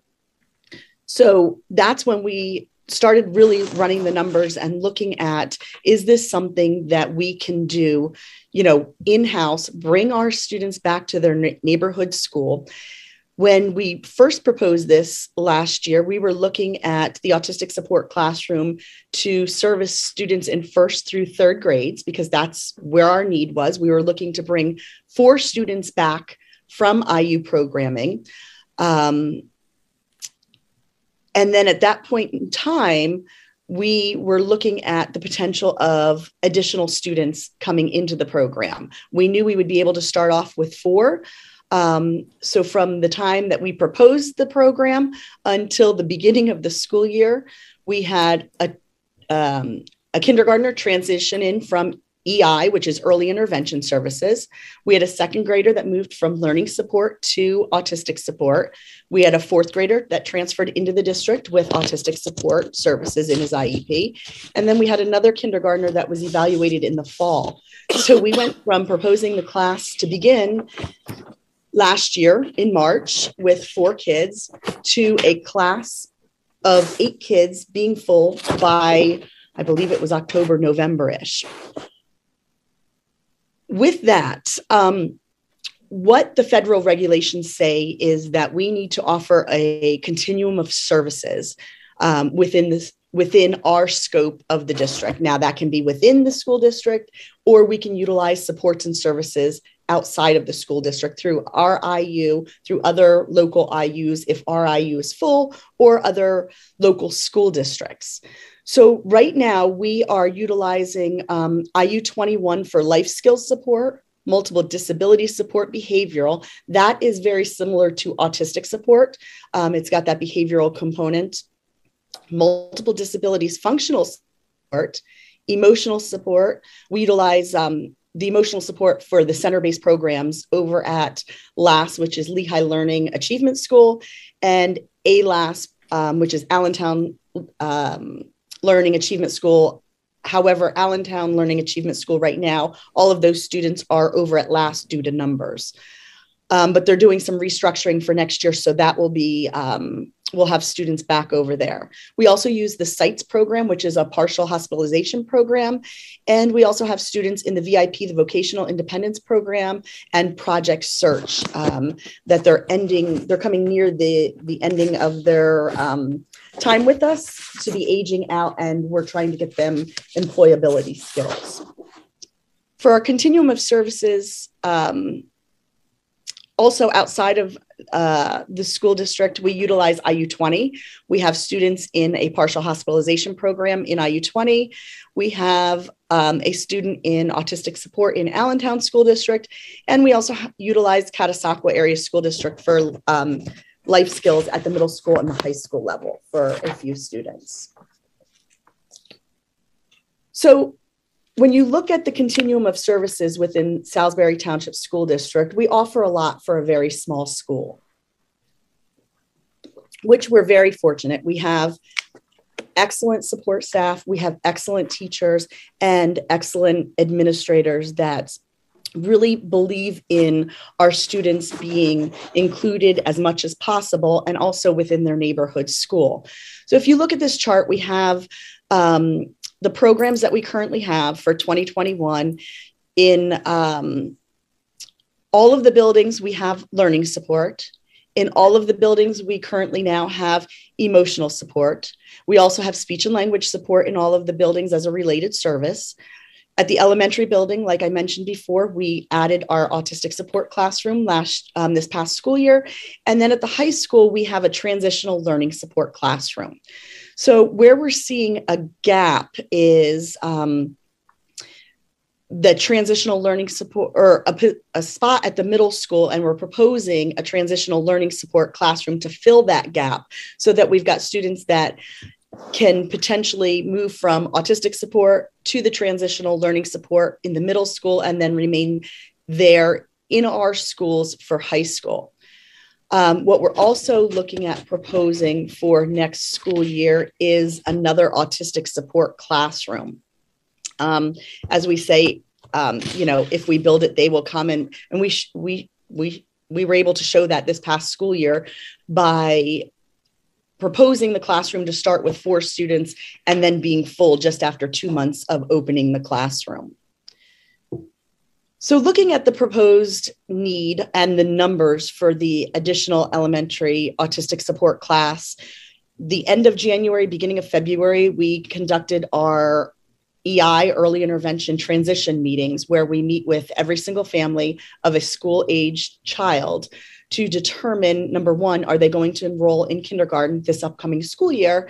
And then they're able to share the students' needs, and the families share the students' needs with us as a school district, so that we can start looking at what kind of assessments do we need to do, because we need to now evaluate them for school age evaluation to determine if they will qualify for school aged programming. When we looked at that, as of now, we have 13 students that are transitioning in. We always get more between now and the start of school because it's a rolling enrollment through EI, so kids can be tested at any time. And then if they're school age eligible, early intervention services will pass that information on to us. So these are our numbers as of now, but like I said, we will get more in the upcoming months. So out of the 13 students, it looks like 7 students are going to need some type or some amount of autistic support. It could range from an itinerant check-in level to a full-time, which is what we have right now. So with the class that we have right now, we will have 7 students in it for next year to start next year. We have 1 4th grader that will transition up to the middle school. And we were hoping that that student would transition into our, the proposed new transitional learning support classroom. So that leaves 1 spot open if we don't look at adding a new classroom for next year. And we have potentially 6 other students that would need a spot. What we're having difficulty with, again, is the availability of programming in our IU and other local IUs. We've had a couple students that have moved in that may need some level of autistic support. Once we've, looked into the programming, IU 20 is full, IU 20 in Northampton County is full, and IU 21 is full. IU 20 has openings up in Stroudsburg or Pocono Mountain, but that's a really far bus ride for an elementary aged student that is on the spectrum to be on a bus that long. So we're really looking for that second additional class this year to start this year with. And that would, if our projections go based on what we have as of now, that leaves one spot at the kindergarten level for an opening in the kindergarten autistic support class and one available spot for 1st through 4th grades. And that is pending any students transferring out. So looking at the projected costs, Christine was very helpful in getting and helping me with the projections here, with the anticipated salaries. If we were to look at sending all 7 of those students out to an IU program, it would cost us just over $467,000. And that is projecting that those students would cost us about $54,000 in program costs before transportation. The cost of a student in an MDS behavioral or an autistic support classroom fluctuates between $50,000 and it could be as high as $75,000 in an IU program, depending on the student's needs. If we look at the total cost to run our own program, it would be just over, it would be just shy of $300,000. And really it allows us to guarantee that we have spots available for our students with the level and type of support that they need. And it also would guarantee that the students are educated in their neighborhood school with their neighborhood friends, their peers, and also their siblings. Looking at the costs for the transitional learning support class at the middle school, what we're looking at is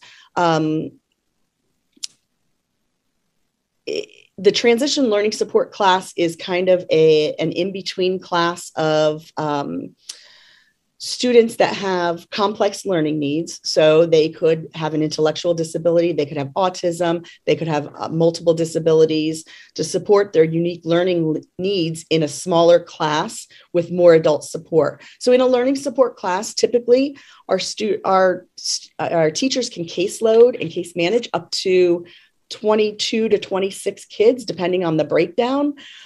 This class, we'd really look at topping out at 10 to 12 students. So it would really be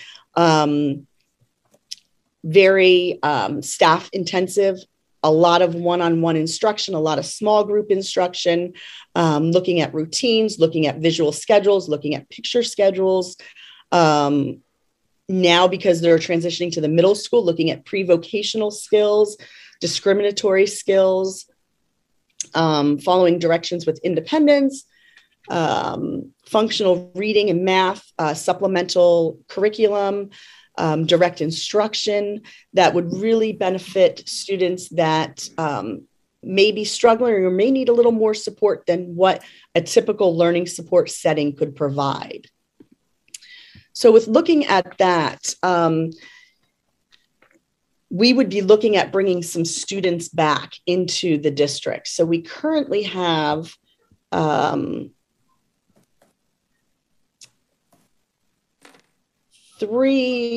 students that we would be looking to bring back. 1 or 2 students that if we would not look at opening this classroom would potentially need to go to an IU, either autistic support or life skills classroom, which could be an additional cost for us for out of district. The total cost for us to run this program with one teacher and 2 full-time IAs would be just over $237,000. So in conclusion, there is a need for additional supports within our district to support our students in their neighborhood school within a more structured program. Like I mentioned before, it is becoming increasingly difficult to find specialized placements within the IU. All of the autistic support and MDS behavioral classes are full right now. They're on waiting lists, and they're on waiting lists for a good portion of the school year. Opening up an additional autistic support class at SES would give us a program savings of about $175,000, because that would mean we wouldn't have to send those students outside of the district. We would have 2 available spots for any incoming students that come in through early intervention between now and the start of the school year, or any students that transfer in, because we always get students that transfer in that could potentially need this level of support and services. And then adding the transitional learning support class at the middle school would save us roughly around $180,000 by bringing 4 students back, and the potential for additional students not needing to be outplaced. And it also fills that gap. As you saw in the chart earlier, there's that gap at the middle school. We pretty much have learning support and we have emotional support. There's no in between there. All right. Any thoughts, questions? Yeah, I actually have one here. You did a great job of outlining at least all the staffing costs that were listed here, and also bringing up what the cost savings would be. But as far as like from a facility, from a classroom setup, is there other costs that are associated that go into that to help? Because I mean, I'm just trying to get a whole holistic picture of it. So typically, and what I did put in there, we did add in, let me get back to that slide on my stuff here. We did put in for curriculum and materials. So depending on the students, depending on their needs, we may need some curricular materials. We currently have reading programs that may work, that the students are working with now. So that may not be a need. We may also have math. It would basically depend on the students' needs. But what we also do have is, I can't remember how many years ago, maybe 3 years ago, we purchased Unique Learning Systems, which is a thematic supplemental curriculum to work with your students with complex learning needs, and it is differentiated on 3 different levels, so that if the student is a word reader, the curriculum and instructions and guides that go along with it are all in words and sentences and paragraphs. The middle level would be that we've got the words paired with a picture, and then the next level would be for our students that are still working on picture icons, and that they would be reading a story based on the picture icons instead of words. So we do currently have that, and we would continue to get that. We may need more licenses, though, depending on how many students we have in the program. And as far as classroom space, I mean, we have room for them. There's no issues around that. Correct. In talking with Mr. Brem and Mrs. Feeney-Hetton about that, there will be some moves, but we have identified classroom space that would be available. Thank you. Sure. So let's give a little more detail on that so that we're clear so everybody's we're transparent about what we're looking at, because we are running out of space in the elementary building, and we are choosing to prioritize space for these special education programs, and that comes at a cost, like everything else.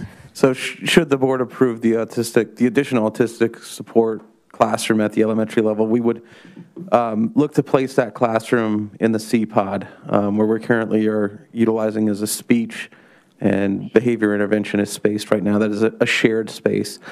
it's important when we add a special education classroom that we look to include students in a hallway where there's grade level classrooms included as well. We wouldn't want to add a classroom and then place them in a location within the building where transitions are difficult from the autistic support classroom into a general ed setting. So we would want to keep them included in a grade level pod. That would mean that we would have to shift the individuals that are in that location to a different location. We're also taking a look at our kindergarten enrollment currently that has held steady. We added a kindergarten teacher earlier this school year, and I anticipate that we would need to transition those students into the same amount of classrooms in first grade as well.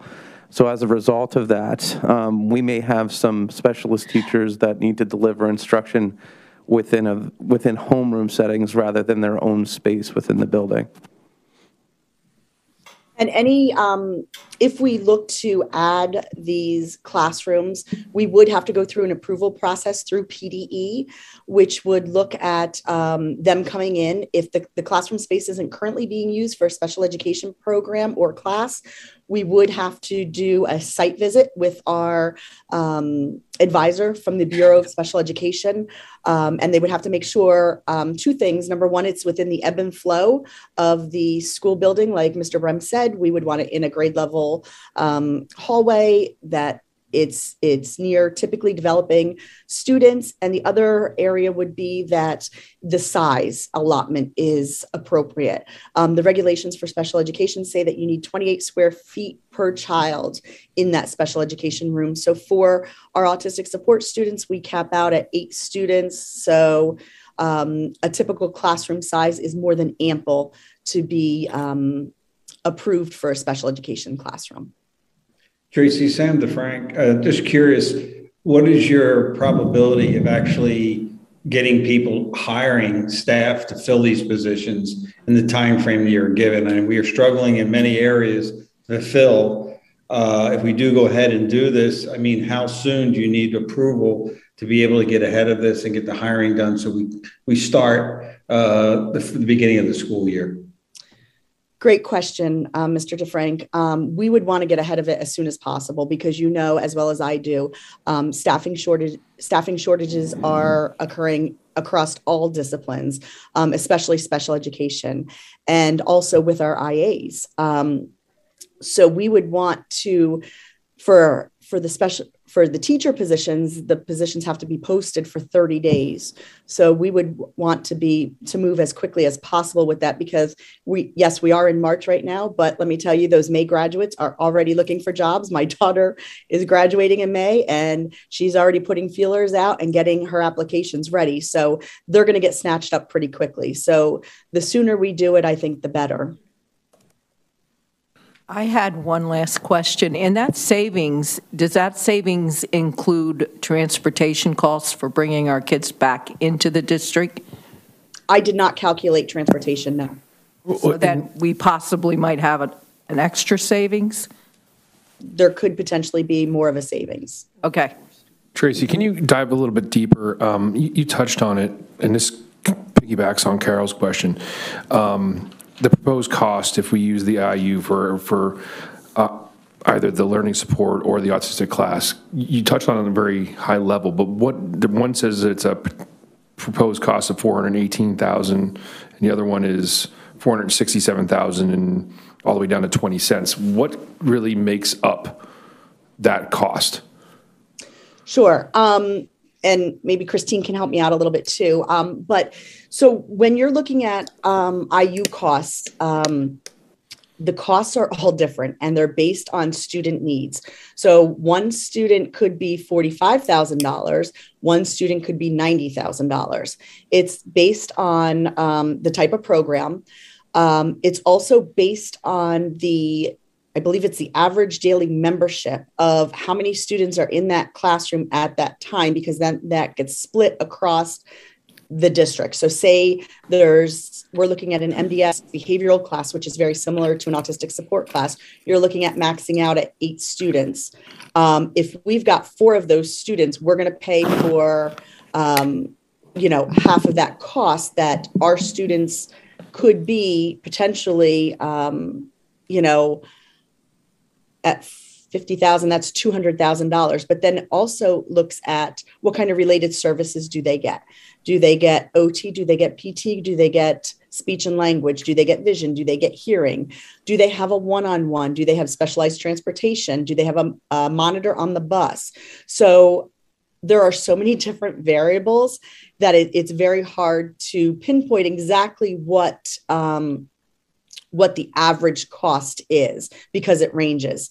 The cost for an MDS behavioral class could be much higher than a life skills, because elementary life skills, you could go up to 12 students, so that classroom cost, or the room cost with your IAs and your teachers, is now split across 12 students rather than 8 students. Thank you. Sure. I have a bunch of questions. I'm sorry, Tracy. Sure. Was there an autistic support when we still had 2 elementary schools? Was there one at Truman? No, we just started autistic support this year. Okay. So, okay, just to clarify, the 7 out of 13 students, they're projected to need some level of autistic support, but an autistic support classroom may not be the appropriate place for them. We're not sure yet. Is that kind of where we're at? Or are these 7, you pretty much think they're going to need that classroom? I guess so. These 7, we're pretty sure they're going to need some level of autistic support, whether it be full-time, which they're in all day, supplemental, which they're in pretty much the majority of the day, except for specials. They might be out for a science class, a content area class for a part of the day. And itinerant is more of like a check-in, check-out. There may be 1 or 2 students that may just need a check-in, check-out, but and actually I think it may only be 1. I don't have my list in front of me, but I think it may only be 1 that might need that. And the remaining 6 are going to need more intensive level of support. Okay. I'm still not 100% clear on transitional learning support. So is this looked at, first of all, is that considered a less restrictive placement than, like, for example, a life skills class would be? So actually, I mean, when you look at less restrictive, it's going to be more of how much time you're included. So it could be more restrictive depending on if the child needs to be in that transitional learning support class for ELA and math, and then goes out for science and social studies, or if they're in there for all of their content area classes. So it could vary, Mrs. McKelvey. The difference between, it's kind of in between a learning support classroom with the students that may need more support than what they typically get in a learning support classroom, but it might not be as much support or as intensified supports and services as a life skills or an autistic support. Okay. So it's kind of that tweener class. Okay, that answers my question. Thank you. Okay. Sure. So if we end up with these classrooms and have extra space, does that mean we can accept students from other districts and they would pay tuition then to us? Potentially. Okay. Yes, it could. And, that's something, I did get calls earlier in the school year about the space in our autistic support classroom. However, I knew in the back of my mind that permissions were going to be issued for students. And based on the students' needs that they were exhibiting in a general education kindergarten classroom, our students were going to need that spot. So I was reluctant in giving those spots away because I wanted to make sure that we had the supports in place in our school to support our students first. And I think that's the most important thing, that we need to keep that in the front of our minds here when we're running these unique programs, that we want to make sure that we're taking care of what our students need first. I totally concur. So, yeah, okay. I was curious because it's such a small district too. There's more room for variation from year to year as to how many kids are going to need support. So there could be times in the future when that number could technically go down. Shifted, right. Yeah. No, I wanted to comment that I am all for bringing our students in-house. So I really am glad that you are proposing this, and not only is it nice and feel-goody, it's also, a well-established educational best practice to have special education students in their home district, and it's the right thing to do for our kids, both socially and academically. So thank you for presenting this. Absolutely. And Mrs. McKelvey, you're right. It is what's right. So, and this might be a question for Christine now, just for my understanding, because I know we're going to talk budget here eventually, but essentially where we have listed in like 1.7 million for the professional education 320 object that we have, that's where you've noted that where the IU costs are. In that 1.7, does that include that cost? So would we see a deduct from there and just a reallocation up into the instructional assistant and classroom instruction? I believe that those 4 students that she talked about that are currently outplaced, I don't know if they're all in IU programs. Dr. Jacoby, no? No, they're not. They would have out-of-district tuition of some type. It may not be in that 300 object. It could be in the 500s with tuition to another school district. I believe she said one's in Allentown, one's in Catasauqua. So they would actually be considered tuition students versus IU. But 4 of the students that she's talking about tonight would come back. It would reduce costs for that. The first classroom she talked about are all new incoming kindergarten students. So they have not been anywhere in our district, either tuition or. So that's a whole entire new group of kids just coming in. Right. So in the budget itself, is that included in our budget for what we're trying to prepare for, or is that still something we're going to have to account for? The autistic support for the kindergarten would not yet be in the budget at all. Again, that other classroom, there would be trade-offs and the transportation, as Mrs. Klinger mentioned, is something that we still have to look at. I'm not exactly sure how those 4 students are being transported, but that would potentially. So we actually need to sit down, Dr. Jacoby and I, she's away this week, but she and I need to sit down next week and work through some of the details and exactly what it is going to mean in the budget.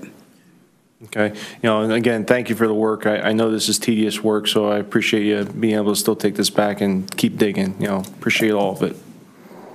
Hey, Christine, just so for clarity, and I'm just doing the back of the envelope here, with these new incoming students, even though we save, at the end of the day, I think it's a net increase for total support. I'm sorry, could you just repeat what you said at the end there? Yeah, this is Sam DeFrank. I mean, when you look at the 7 incoming students and then recalling students back and setting in the transitional, and you do the calculations, it seems there is a net negative effect. I mean, it's cost avoidance in a lot of areas, and for the 7, and the other one's bringing money back to the district. And when you look at the numbers, it looks at the end of the day, we're still out of pocket additional money, but not as bad. Correct. And there will be some grant funding available because these would be new programs, particularly for that kindergarten classroom.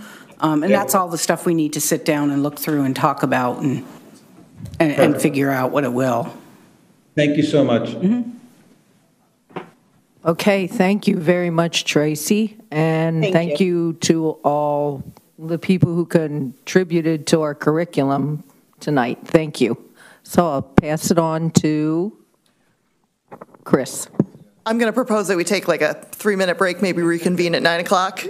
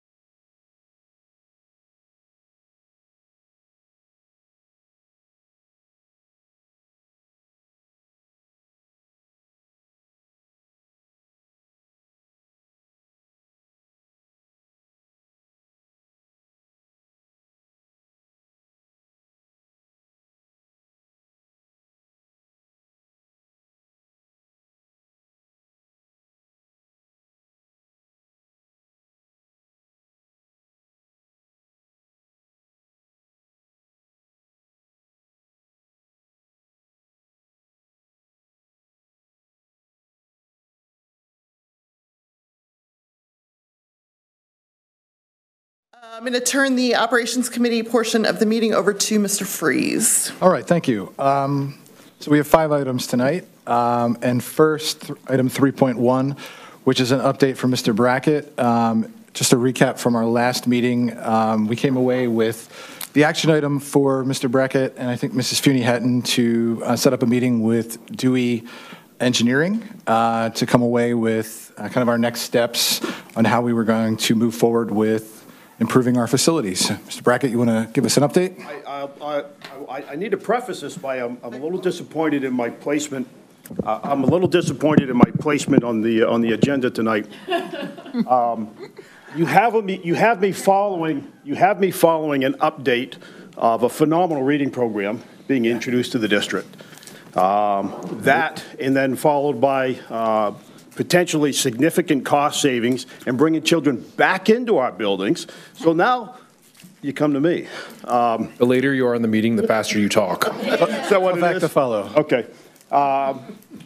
And Bill, you really do need, Bill, you need to use the microphone because the people at home can't hear. That's the problem. I'll use what I got. Thank you. We can't hear you at home. I know. Following our discussion last month, we Ms. Funey-Hatton and I sat down with Dewey to try to get an understanding what our best next step is to bring you, basically introduce you to Dewey at that point and figure out where we needed to go. So in that conversation, we figured out our best step is to try to narrow down the overall scope of what we're looking to do. So are we doing renovations? Are we building new buildings? Just trying to narrow down the scope based upon the overall borrowing capacity. So I don't know if you have the slides to throw up there, Lynn. Sure, I can. So we'll talk about new building construction, and there's really 2 options on new building construction. One is a K-5 elementary building, so you're replacing, ultimately you're looking to replace Salisbury Elementary School on 2023 money. So you got to look ahead. In reality, we should be looking ahead 2 to 3 years, not just 1 year. But we're going to look ahead just 1 year. If we were to make this decision and start looking at what we're going to need for money to build a suitable building to outfit a K-5, you're really looking at bottom line of approximately $53.3 million to build a brand new building. The other option would be to replace the middle school and just do slight modifications on current Salisbury Elementary, and to build a building suitable to outfit our students' needs, pushing them forward for the next 20 years in curriculum. You're looking at approximately $50.2 million. These prices could obviously adjust up or down depending on how markets go, supply chains go, cost of building construction and labor and everything else. Obviously, those can be adjusted considerably, but right now that's what it looks like. And the expectation is over the next year or 2, it's going to be pretty strong right to that point. Bill, that's not taking into account, like if we do one of the buildings or the other buildings, not what we have to do to the other building, correct? Right. So that's just a new building cost, nothing else. That is correct. That is not touching. So there is additional costs on top of that to keep our other buildings up to speed. Okay. Correct. It's all greenfield construction at this point, when opposed to brownfield. Correct. Okay. So the next slide is the bad news, I'm sorry. And if you go back to the PFM conversation in January, Making me dizzy, sorry. where they laid out your borrowing capacity for the next couple of years, your net remaining borrow capacity in the dark blue line towards the bottom of the page is 48 point, and we'll just round it up, 48.5 million. So basically what I'm asking you this evening is, are you interested in narrowing down the potential scope of work and eliminating the possibility of a new building off as an option? This will help us focus with Dewey in bringing the small group of members to the table with Dewey to start finalizing exactly what we want to do to the existing buildings on a renovation level.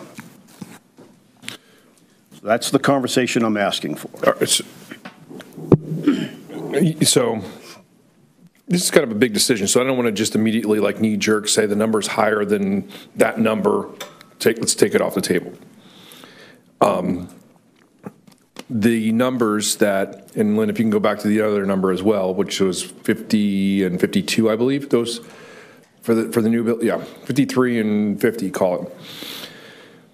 Those are how reliable do you think those numbers are? Those numbers are based on current projects that are in process or just got done bidding from Dewey Engineering. Because the reason I asked that question is Dewey's giving us numbers based on knowing how much of what we want. Like, did you say to them, what would it cost to build a new K through 5? But they don't know what that looks like. Well, we did it on a square footage basis. That's perfect. Per square foot, per student, what is the cost of current construction today in or near the Lehigh Valley? Yeah. So it's only per square footage cost. Obviously, you can, as you start trying to narrow down exactly what you want for a brand new building, are your classrooms changing? Do you need as many classrooms as you have? Do you need more classrooms than you have? What does that floor plan look like? Do you need 20 full-size classrooms, or can you narrow them down because your special education or specialties require a smaller room? So there's ways to change that, but to go square footage by square footage of what we have today, as a decent measurement, those are your numbers. Yep. Is it realistic to assume that once you actually get into the detail that the number would go up or down? Like that 50? Potentially, it could potentially go either way. But as you're trying to, right now you're looking at a square footage building that was built in either late 60s or 70s, and you're trying to make that meet for current curriculum. You want to push your next building. If you're going to design a new building, you want to make sure that building's going to push your curriculum for the next 20 to 30 years. It's likely, because of the designs you want to bring into it, it's going to push it higher. Never seen one of those numbers go down. That's my assumption, but I'm trying to point that out. Yeah, I mean, I would say even if everything goes perfectly, right, and these numbers drop by 20%, right, we're still looking at getting close to our maximum borrowing capacity just to build one school, leaving us, and if I recall, the last time we got an estimate, it didn't include things like all the innards, right? It was just the building. I gave you at the presentation, I gave you the bare minimums that would need to be done. Okay. And that doesn't account for any of the aesthetics in either one of the two buildings. So you've gotten this, you're getting the same exact looking building. Just know that your mechanical systems behind them are strong. Yeah, I mean, it seems to me extraordinarily irresponsible to get anywhere close to our maximum borrowing capacity on one single building when we're going to be left with another building that needs a lot of work, and we need to fill up the new building with either new stuff or all of our old crap, right? And so I unless somebody has some sort of insight that I am not capable of seeing, it seems to me that both of these options are a no-go.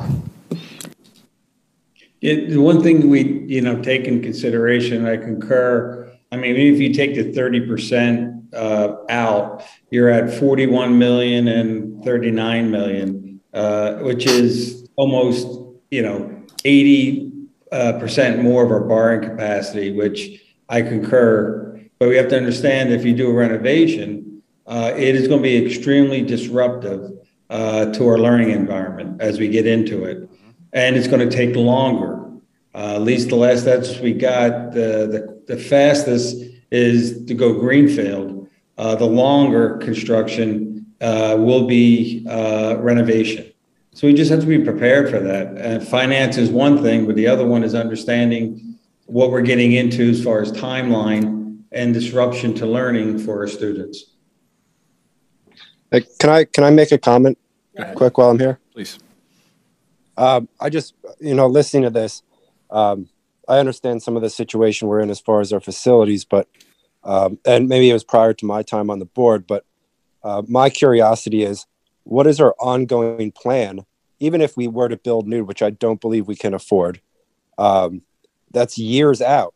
And we have facilities that are in conditions now that we're not maintaining. So what is the plan regardless of building new? Because even if we did that, we still have to maintain what we have and make sure it's acceptable. So what's the plan there? I mean, building new and throwing money at a new building isn't necessarily the solution. I'm just curious what was planned out as far as fixing what we have. And to be clear, we're not proposing we choose one of these. We're hoping the board comes to the same conclusion that we came to, that we can't afford to do this and we need to take it off the table and focus on renovation or bare minimum repairs or, some combination of the two. Yeah, one thing to add here, as we said, this would be for greenfield construction. Keep in mind, based off of what land we have, we would have to, remove a building. So keep that in mind too. I mean, we're probably talking somewhere in between 50 to 150 just to tear a building down in order to make the available space for it too. That would be on top of these numbers, which even makes it even worse. Well, and there's a lot more on top of these numbers that we haven't presented, but this is already out of the realm. Yep. All right, tell me the difference between greenfield and brownfield. Okay, so greenfield assumes that you've done no site development at all. So it's literally like a green grass field as you look at the plains, right? Now, a brownfield example would be if we went down and we leveled one of the buildings down. We've already ripped up the dirt, we've already developed it itself. So it's already a pre-developed site, but you still have work to do in it. Got it, thank you. Helpful. So really what we're looking for tonight is us to determine if the board agrees with the place that we've landed, and then to identify our next steps, bring some of the board members in, meet with Dewey, and start the conversation of, here's what we can get for this much money. How much money do we really want to look at? And it's not just about borrowing the money, but we have to figure out how we're going to pay the money back. Yeah. And, with a $1.8 million deficit right now, how are we going to build $2.5 million of extra debt service less than that, but yes, I mean, that's what we would be looking at. So, that's a bigger part of the challenge. So, we certainly can. It will make it an easier task for the group to focus on the renovation task or the bare minimum repairs, what we choose to do and the aesthetics to go with it. And then one thing I just wanted to mention, and for Tom's sake, because he brought up a good question, we had went through this discussion before, Tom, and we had a group come in and they gave us 5 different proposals, which was new, renovation, and they put a price tag to each of them. And it's been a while, so that information is dated. And what we're doing here is giving a reality check of what new is. And pretty much what Lynn's asking, that's off the board, and go back to our other proposals, which would be renovation, and determining what can we afford and what can we do for the money we can afford to borrow and pay back. So that's why new was discussed and reviewed, because it was one of the options that was discussed 5 years ago. And Sam, I can tell you, I really wanted to see new myself, but I concur with everyone's saying here. It's just unfortunate reality of the times. Yep, I concur. Mrs. Klinger, did you have anything you wanted to add? I wanted to make sure everybody got a chance to weigh in. No, I agree. Okay. It would be great, but doesn't look like it's possible. One thing I would like to request, if we do in fact decide to throw this off the table, the PFM scenario, the debt schedules that they provided to us are all large borrowing amounts. The lowest is 48 million.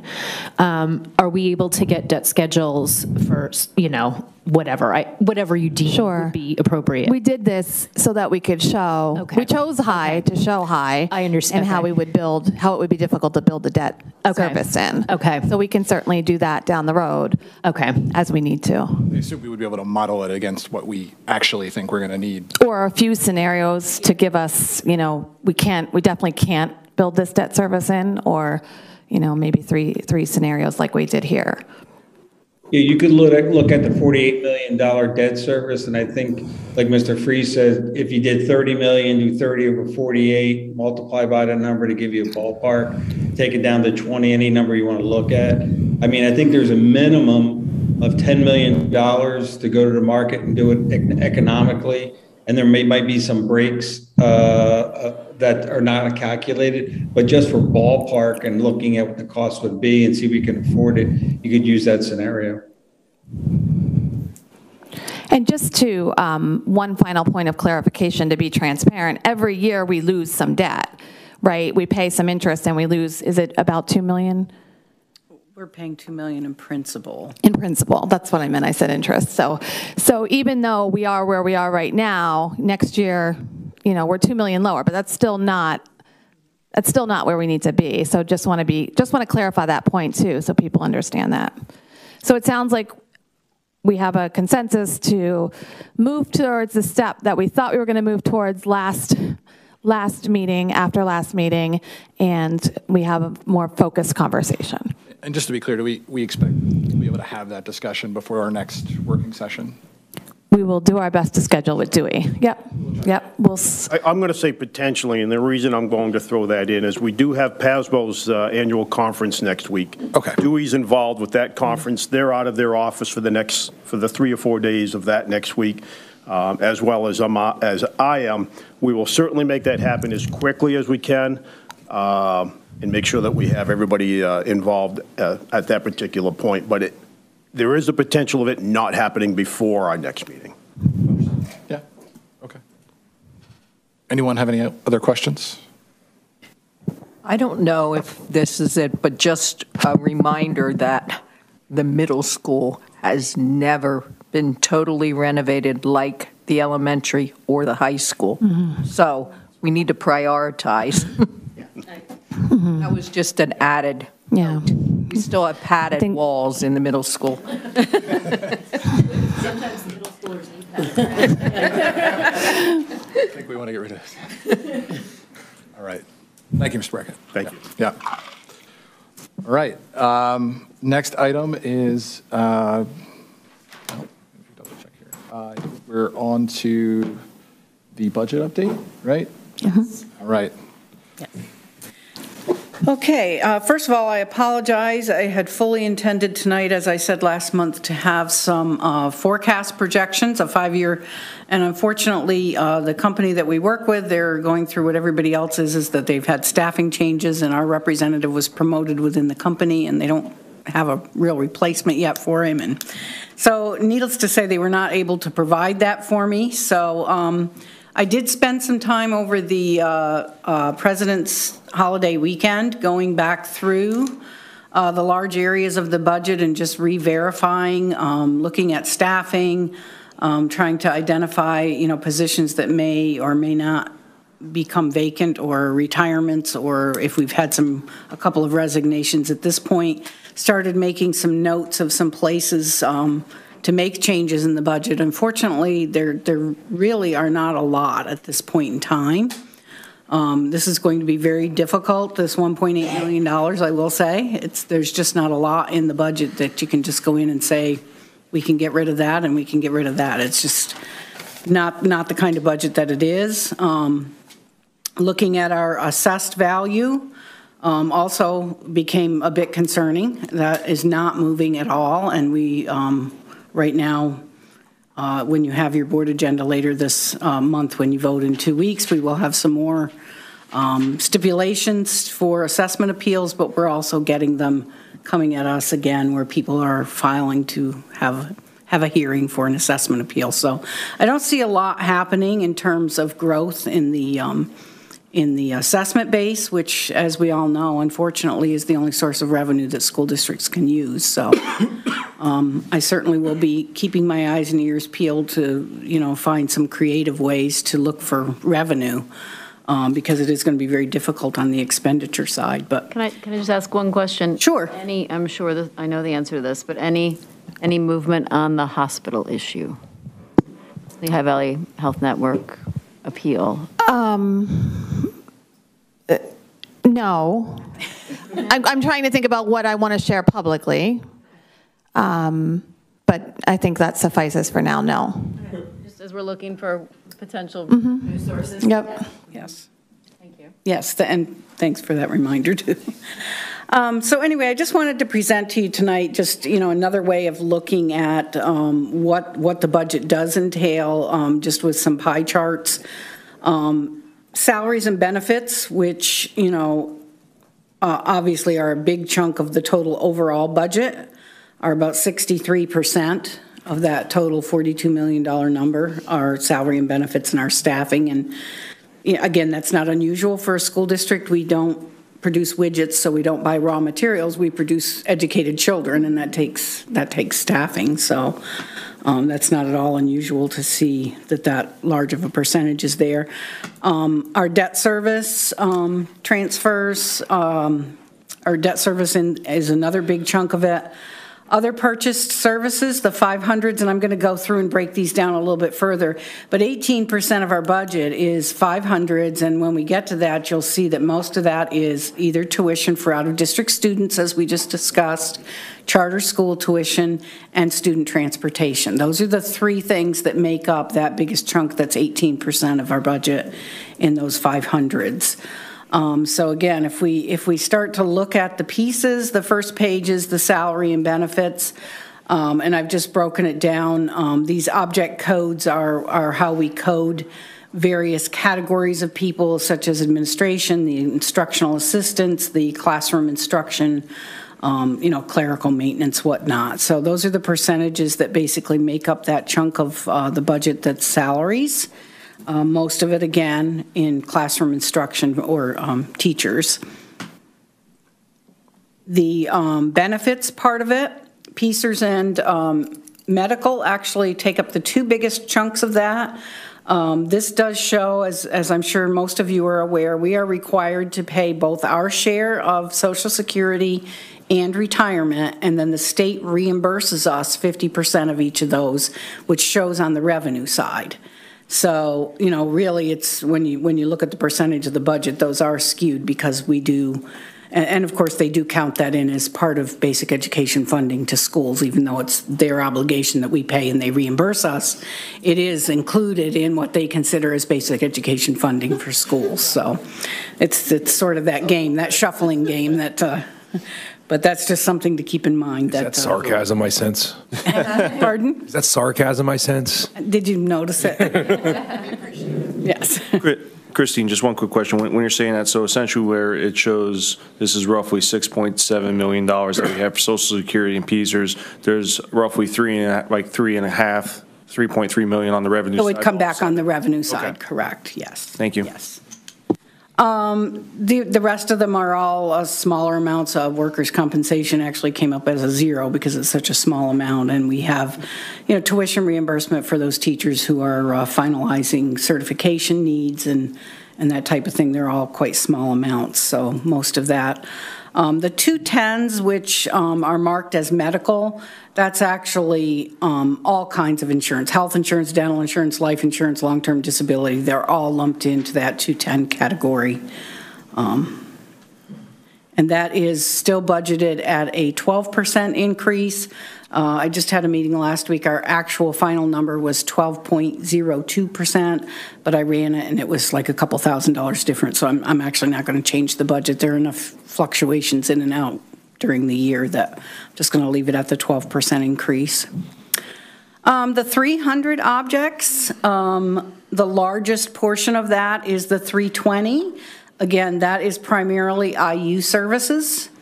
So out of that total 2.5 million part of the budget, a good chunk of that does go to the IU. The other part, the non-educational professional services, the 330, that's 17% of the budget. That's things like our legal services, our medical services, where we contract with doctors and dentists and those different kinds of professionals, but they're not providing an educational service. Safety and security is about 9% of that 2.5 million out of the budget, and that includes our crossing guards and our SROs that we contract through the township. In the 400 categories, which are purchased property services, this is an area I need to spend some more time digging a little bit more in to see exactly what some of the things are there, and just to make sure that we're on track with what we should be budgeting for what we call repairs. It's identified as repairs. It actually includes like contracted companies that Mr. Brackett would have coming in to do preventive maintenance on heating systems, air conditioning systems, that kind of thing, as well as like the agreements that we have for maintenance on our copy machines, our printers, some of our technology equipment it's considered under repairs. It all goes in that 430 category. The 440s, that's rental of all kinds of things. If we need to get a bucket truck to do something on the roof, we might have to rent it. Some of it relates to graduation expenses. They'll rent a facility to have the graduation, that type of thing. There's all kinds of different areas with that rental category. The water and sewer is another thing I want to kind of take a look at because I thought that seemed a little bit high out of 500,000 to be at 11%. So I'll have to run some diagnostic numbers on that. Christine, just one question. I know we put the preliminary budget together originally that we passed for the for you guys to go for the exceptions. How did these account codes align to those activities that are listed in that prelim budget? That is where these come from. It is? Yes. Okay. Yes, they are. Yes.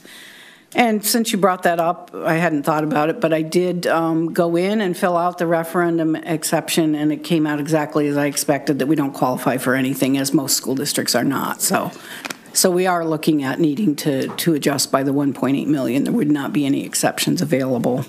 And thank you for reminding me of that, because I had tried to forget it. I'm sorry. I wish I didn't remind you. Yeah. Okay, then when we get to the 500 object, again, as I mentioned earlier, the majority of that is tuition. It's charter school tuition. It is out-of-district student tuition, various things like that. And again, if they're in an IU program, that's a contracted service because they're one of our entities. If they're like an individual student at another school district or whatever, that's an individual contract and that's considered tuition. The charter school thing is another thing that I'm continuing to work on. We did have 5 students in dispute where we were questioning whether they actually were residents of our district. One of them has been resolved and removed from our billing in a cyber charter program. There are still 3 that I'm working with our SRO to continue to investigate whether they in fact are living within the boundaries of our district or not. And the other one is just an interesting anomaly that the Lehigh County Assessment Office says the property address is in the city of Allentown, but the municipal statistics website says that it's in Salisbury Township School District, so we're having to work through, where it really is. And typically we win based on the assessment record because that's where the taxes are paid, so. I have a question. So what percentage of that tuition is charter school, would you say? Let me see if I can tell that on here. Should have known you would ask. I believe that it's something close to 3 million, but don't quote me on that until I see if I can look it up here. I know we keep beating this drum, but I think it's so important for people to understand that there's our budget deficit and then some. Yeah. Right there. Yeah. I don't have it broken out. The total tuition amount is 4.7 million, but again, that includes those tuition students. I believe that the charter school is right around 3 million at this point is what I'm projecting. 1.8 versus 3. There we are, right there. So, where does our payment to LCTI fall? That also is tuition. Okay. Yes, and L-Tri-C as well. Okay. They are in that tuition category. Transportation, which is 33% of that 7.6 million, and that includes fuel. That's our contract with our student transportation contractor, as well as the fuel that all the buses use, which, as we all know, of going to the pumps lately, I'm hoping that I projected a high enough increase in that area because buses are not exactly fuel efficient, but. The 600 objects, and this is the one that, this is sort of like, if you're not sure where you code something, they put it under a general supply. So general supplies can look like it's a very large number, but it's made up literally of like thousands of small things that accumulate into that. It's everything from a pencil to a CD player that might be used in the classroom that's not actually considered a piece of equipment if it's a low enough cost. So there's a large area of things that are in that 32% that shows as a general supply. We do split out our software licensing, which also is in the 610, but we put an 8 at the end of that to identify that that's not a consumable material per se. It is the licensing for all the various different softwares that we have. Energy is the largest part of this. All of your electric, heating, fuels, gas, all of that type of thing all fall into that energy category, which is 41% of the 600s. Should have asked Bill this before he left, but are all our buildings heated the same way or differently? I believe they're all gas now. The elementary school, when I was here many years ago, was electric, but I know we did It's gas. It's gas now, yeah. Okay. That's an area Just when curious. I was doing some comparison there, it's a little hard to compare because of being shut down for COVID. We really didn't end up using all of the budget in that year, but I don't know where we're going to end up with this year's yet, but that's a little difficult to predict.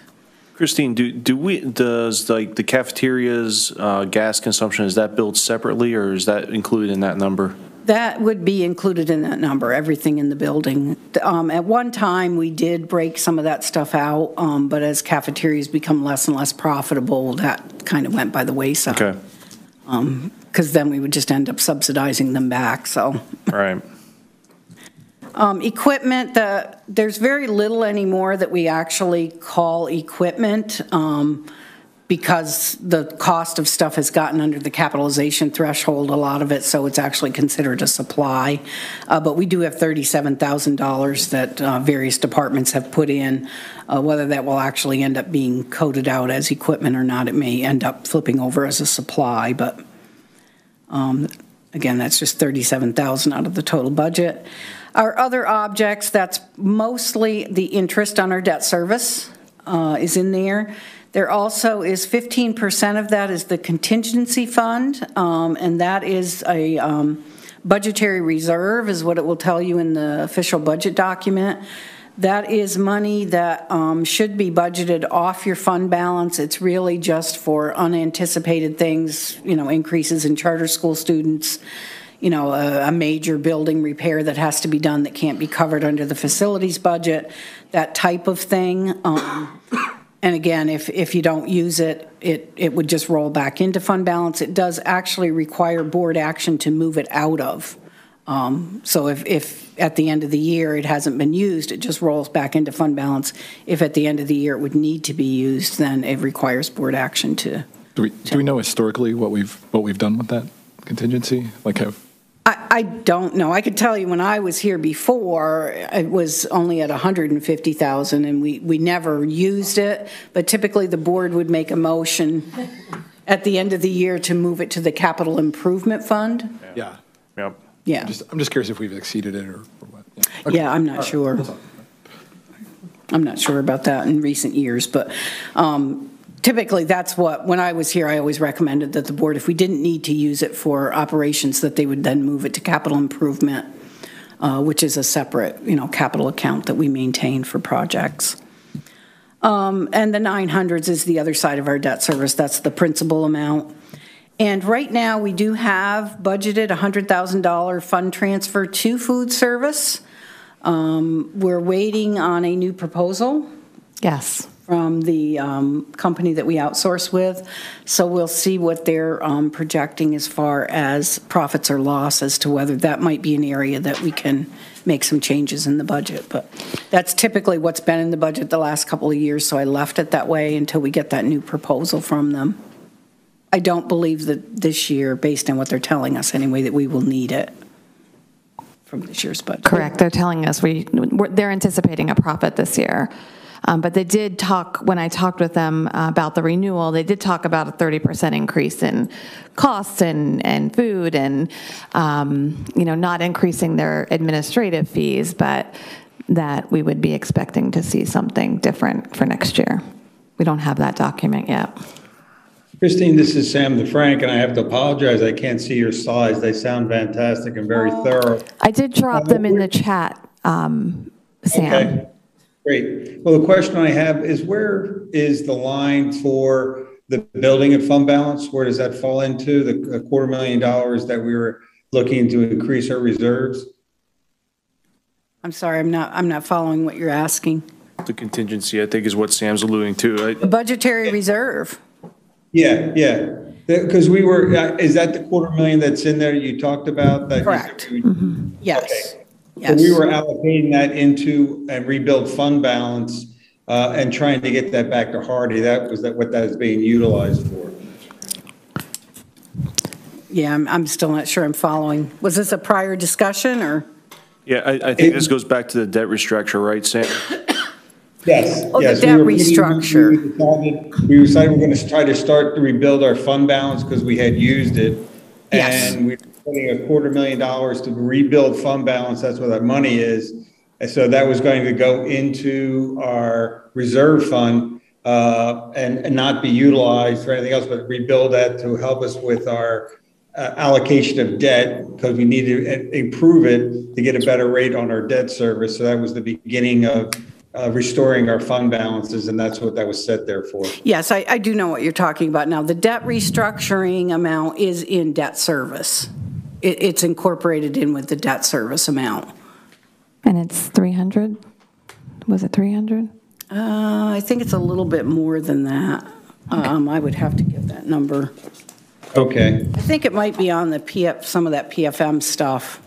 I don't think it's the one we were looking at, though. I would have to get that off the PFM presentation they had done at the time you did that, yeah. Okay, thank you so much. Yep. So, go ahead, Joe. Yeah, I think Sam's going back to the point where we were talking about putting more money back into fund balance to establish our credit rating. Right. Make sure that's where he, just so we're all on the same page. Yes, exactly. And there was a plan that we all agreed to have that as a line in our budget to rebuild our fund balance that we had. First we said we're not going to borrow any more fund balance or use it. And then two, we said we have to rebuild it to help our borrowing costs going forward. So you got it, Jim. I guess what Sam is asking is, in these pie charts here, where does that 250 or 300,000 fall? It's in with the debt service. It's scheduled as if you would be paying that as debt service, but it will we're paying ourselves. You'll be paying yourselves. Correct. Thank you. Yes. Thank you. Yes. So, like under the interest object or one of these would. Part of it would be whatever those debt service payments were going to be for that year. That's actually in the current year budget as well. It was a two-year phase in. Yeah, I can't tell you off the top of my head what the breakdown is, but yeah, that's. All right, I have a very high-level general question, okay? A year or two ago, I actually went and calculated per capita for every, per student cost for every district in the county.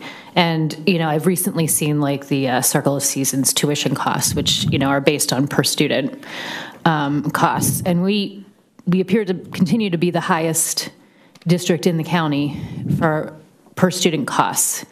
It would seem to me from this pie chart that the implication is it must mean we're overstaffed, because if we're paying more than anybody else in the county and a majority of our costs are in staffing, the logical conclusion is that we have too much staff. Now, is there another way to read the situation? And I understand that we have some oddities with our size and things like that. But Catasauqua, for example, when I ran the numbers, we're paying $8,000 per student less, and they are exactly the same size we are in terms of student population. So why do we spend so much money? I guess is basically what my question is. I read that as people come to work here and they stay here. And that is a good point. The majority of our professional staff are at the top of the salary scale. They are, which I believe is 15 steps. Yes. It takes Masters plus 45 to get there, but there are 15 steps, but there's kind of their freezes and whatnot in there. So I don't recall how many years it actually takes them to get there, but I think it's 15 right now. I don't know that. Well, there was just a freeze, though. Right. That's not fair. Yeah, we just took a freeze, so it would have been 16. Yeah. Yeah. Yeah. Used to be 14. Yeah, I think it takes more like about 18 years to get to Is that comparable to districts in the area? that. I don't know. Oh, fair enough. Fair enough. I know, I'm just like throwing that at you, yeah. Would it be possible to see a summary of staffing at some point, to see in each building how many teachers at each level we have and compare that to sections? Because I think Laura brings up a good point that to be the highest there, I don't think we can attribute that just because our teachers don't leave. I think that's a common scenario throughout education right now. So I'd be interested to see those if the rest of the board would as well.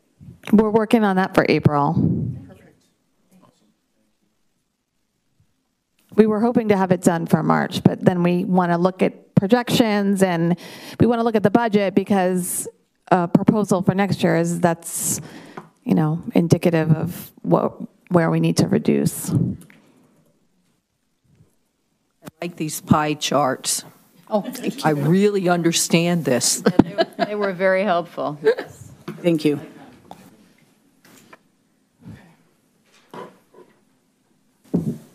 Anyone have any more questions for Ms. Stanford? Great work, thank you. Yeah. Thank you. All right, we'll move on then to the health and safety plan update. Mrs. Bunie-Hatton? Sure, I'll start that.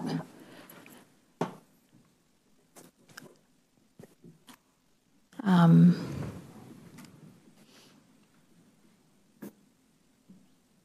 not sure why I'm getting this, because Kelly, can you look and set it to everybody, maybe? Mine says the authentication of the server Yeah, lost. it's the do. Oh, mine does. Did you just try the other laptop? She's got Do you want? Sure, if you want to share it, that would be great. You gotta stop sharing. This one has to stop sharing first. Just going to pull one out from under the table and try that. Oh, okay. So quick.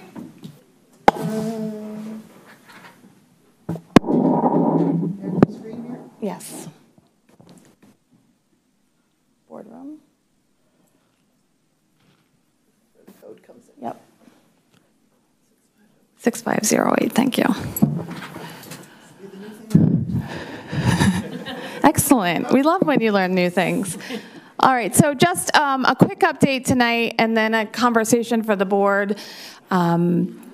Where we are right now, our cases have significantly decreased. You've probably seen it on the dashboard. This is the data from yesterday when I finalized this for board members. 2 cases, and I actually think we took one off the board today, so we're at 0 in the elementary building. Yes. So here's where we are right now. We're still in Tier 1. If you remember, after we approved this, I sent out an update on the Friday and told families we'll send out another update in 2 weeks to let you know where we are. I sent that out Sunday afternoon, so families know that we're still in Tier 1. Just a point of reference, the incident rate has significantly decreased. This is from the 24th. So that cases per 100,000 has significantly decreased as well. You've probably seen the information about the CDC revised guidance. This is just a point of information.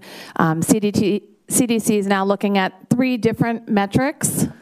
So new COVID admissions per 100,000 population in the past 7 days, % of staffed inpatient beds, and total new COVID-19 cases per 100,000 population. This is just a point of, you've probably seen it in the news. I'm not suggesting we make any changes based on this, just, yes, I'm aware the CDC has changed. They are now utilizing 3 different levels, low, medium, and high, based on those data points. I have linked the information there. We are currently in medium. Those are the recommendations when you're in medium. That link there, community county level, lets you go out and look at where you are. I just copied and pasted from the website, and it's updated once a week. This is the larger view of what's recommended for each of these. You see that the CDC now recommends you wear a mask indoors in public when we're in high. So a couple of things to think about. Over the weekend, CDC also indicated that they were not going to enforce the mandate for masks on public transportation.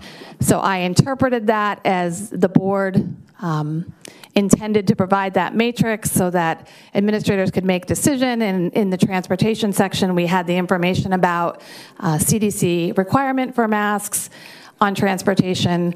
I interpreted that the board would agree with the fact that we would move to our tier implementation for masks on transportation, and I communicated that to families and want to know if the board wants to update the matrix, if the board wants to make any changes to the matrix regarding that for transportation. Also, we were intentional about recommended. Does the board want to make any change in language from recommended to optional? And finally there today, there was a district safety committee meeting that Mr. Brackett led, and our nurses requested that students only need to wear masks when they're symptomatic in the nurse's office. We have a lot of students who visit for a lot of different reasons, and they don't feel the need with the case count where we are. So I reached out to our athletic trainers because that's also in that section, and they indicated they would be comfortable with the same thing, and that it's actually a challenge because kids haven't worn the mask all day, and then they come in and they don't have a mask, and we're handing them out, and it's just sort of a logistical challenge that we didn't expect. And with the case counts, they're comfortable moving to optional. And if anything else that the board wants to make a change to. If you do want to make changes, I can make them and bring them to the board on the next board meeting. Sure. All right, I guess we'll go around then, get any thoughts? Anybody want to jump in, or do you want me to go alphabetical? We can do that. Anybody have any initial thoughts they want to share? I think it makes sense. If they're removing the mandate, we should, from a consistency standpoint, just go right back to the tiers and just follow the same rules, except, I guess tier 2, would be a bit of a sticking because that's only on transportation, but. What are you recommending specifically? The line where we have transportation, we don't have a. What's that? No, go ahead. Yeah. We don't have where it's required, because right now on the matrix on the bottom, it says it's required because of the mandate, right? I would think you'd extract that language and say, follow the tiers that we have. If we're in tier 1, tier 2, tier 3, you follow those based off the metrics. That's probably more words than needed to be to say that. However, basically what we've done, what I've interpreted, put it in writing and bring it to the board. I would treat the bus like a classroom, like it's. So is it the transition state, like tier 2 would be the equivalent of the transition? Is that what you're saying? So we would still be in the recommended or the required? I think that's the one that's open for. Yeah, go ahead, do what you need to. Right, because we've got tier 2, we've got the hallway scenario, right? There we go. I agree with that assessment. So essentially, tier 1, tier 2 are the same. They're recommended. No, I'm sorry. Tier 2 would be just recommended. I'm asking the opposite, right? Yeah, I'm sorry. It's late. Oh, understood. No, that's why I wanted to be clear. Yeah, I'm good with you, Chris. Well, and if you think about it, if we are requiring them during arrival, dismissal, and transition, then it makes sense. You have it on the bus, or you don't. I also reached out to the bus garage, and the bus drivers were, and the director of operations, Joanna, my gosh, I'm blanking her last name. Yes, thank you. Was in support of removing, that for the buses as well. I'd like to suggest that we update the language for our nursing suites and athletic trainers, especially since they requested. How do the building leaders feel about that? How do the building leaders feel about that, Lynn? I haven't talked to the building leaders about it, to be honest.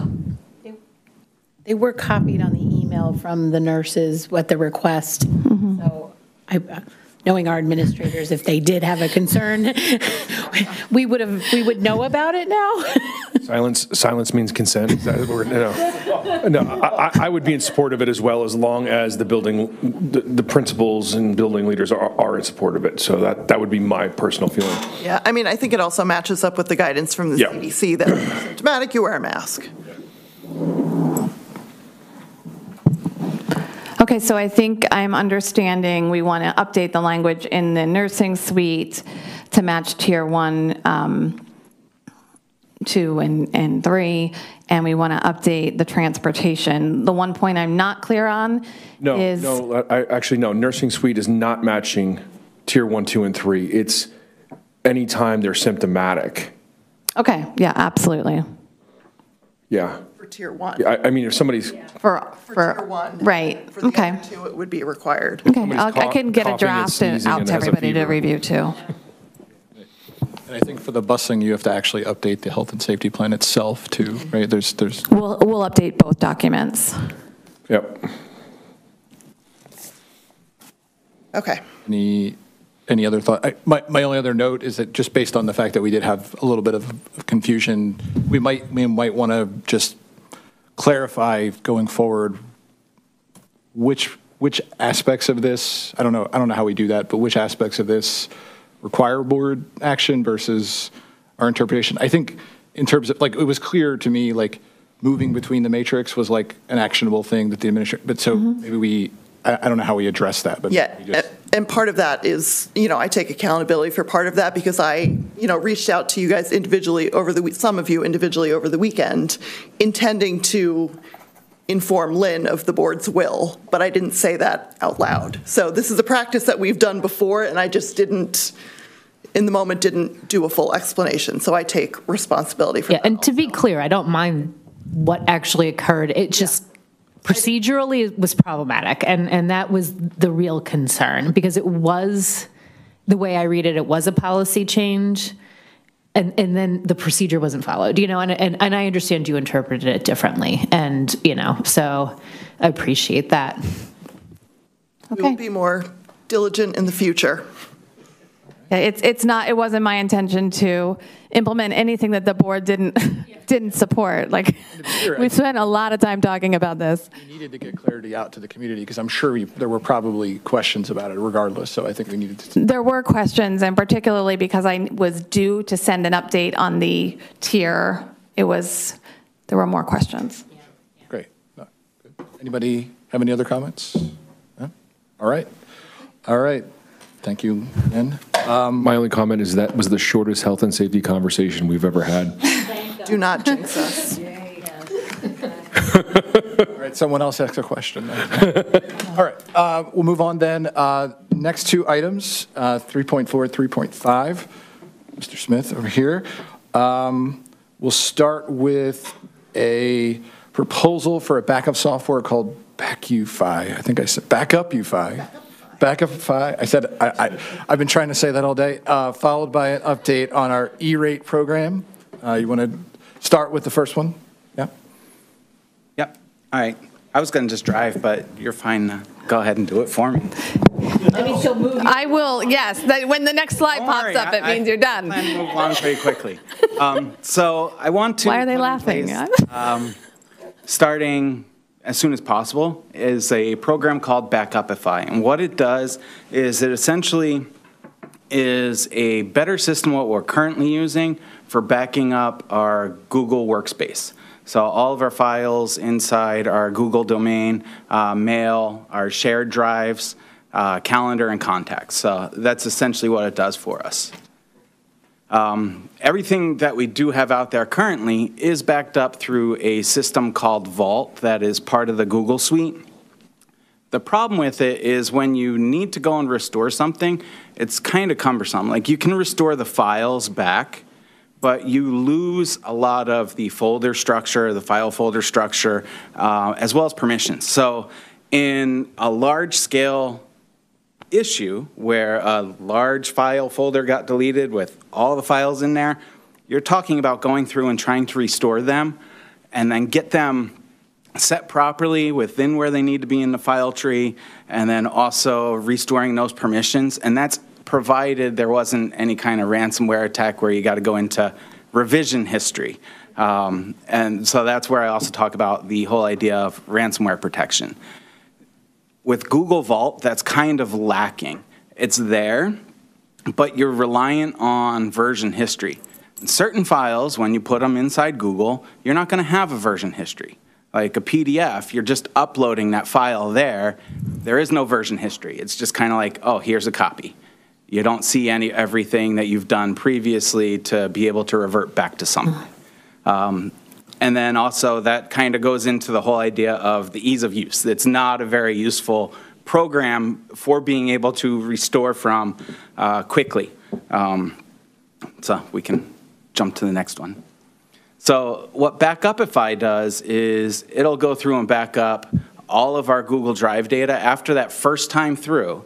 It'll probably take about, they estimate, 2 to 3 days to get everything inside our drive backed up onto their system as well. And then it'll just do the incrementals from there 3 times a day.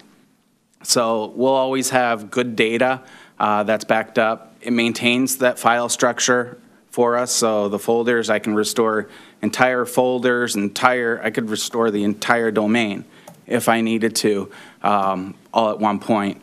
And it maintains those permissions for us. Same instance where with the ransomware, because this is now backing up those PDF files and things like that, that you don't have version history, it's creating another copy somewhere else that I can restore from. So that's kind of where it'll go through and definitely ease the burden if we did need to use a restore point in some sort of a ransomware attack or malicious deletion or something like that. And then it also will, all that data will be stored within the U.S., securely within the U.S., and they do go through and test their security on that on a yearly basis to make sure that there's no concern as far as intrusion to that data. And the cost for this would be $315 per month. So to put it in place for this year, the remainder of this year, it would be $945, and then starting next year, it'd be $3,780 per year. I have a program that I currently had budgeted for this year called Jump Cloud, which was a cloud-based directory service with the Mosel MDM and the authentication services there that I have on our MDM. I do not need that service any longer.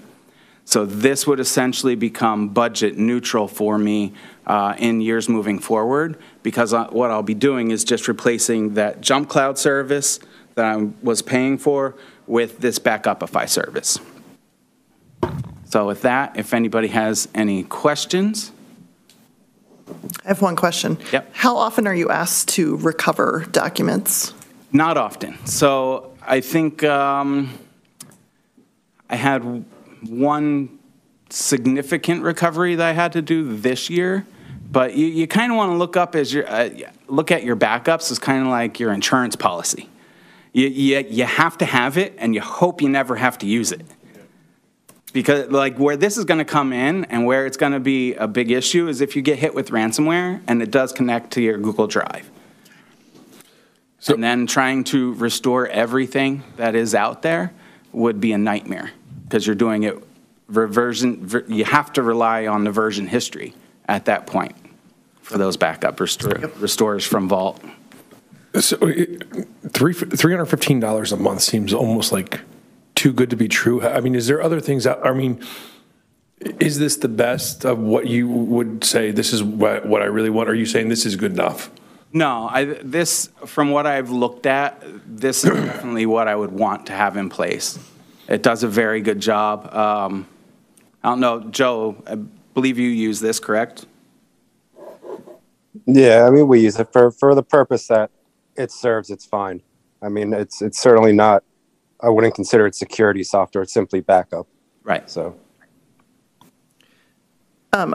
I'm also looking at the contract, and it shows a 40% discount that gets us to that $315 a month.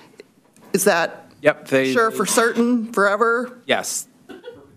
Yeah. They said they maintain those prices moving forward continuously year after year. Okay.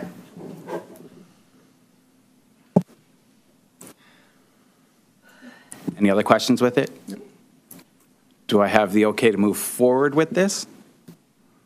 Sounds like. So you would technically be approving the bill? Yep, sounds good to me. Not tonight, obviously, when you would get the bill. Right, I can start we the would see it on the setup. bills. Don't we have to vote on the contract? The contract, Oh, okay. Well, it's on there. yeah, Contract is on. I'm just saying because there is a contract, don't we have to vote on the let me contract? just look at it quickly. Yeah. If it's a contract or if it's just an invoice. It is. So this will go on the board meeting. Gotcha. Does this agreement include support for you, or is it relatively easy to? Pretty intuitive. They'll definitely be there if I needed to call for additional support, but it's a pretty intuitive system that is very easy to move around in. Chris, do you need a formal decision before our formal board meeting where we can vote on it? No. Okay. I'll be all right. Like that contract was good until 4/1. Yeah, we're 3/16 is our next. Right. And what I would like to do, if it's all right, is to start the process. They do a 30-day trial that would allow me to kind of get it going and have it in place. And then once we do that contract, get that sent back to them, and we'll already be up and running. Cool. Yeah, I think at this time it's merely a formality. So right. All right. Thank you. All right. So now on to E-rate. To give you background on what E-rate is it's a federal program that subsidizes our internet service as well as internal connections for essentially getting the internet down to the classroom. So there's two different categories. Category 1 takes care of getting the internet to the building.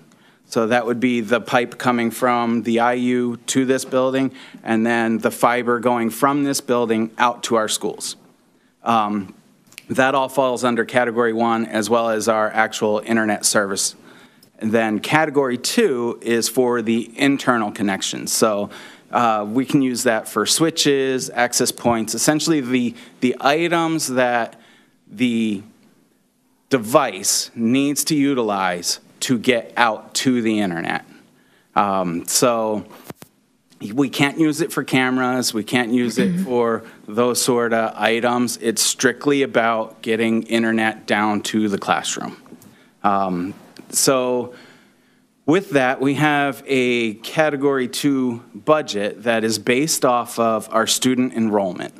They give a certain dollar amount per student that they allow to the school district, and it's on a 5-year cycle.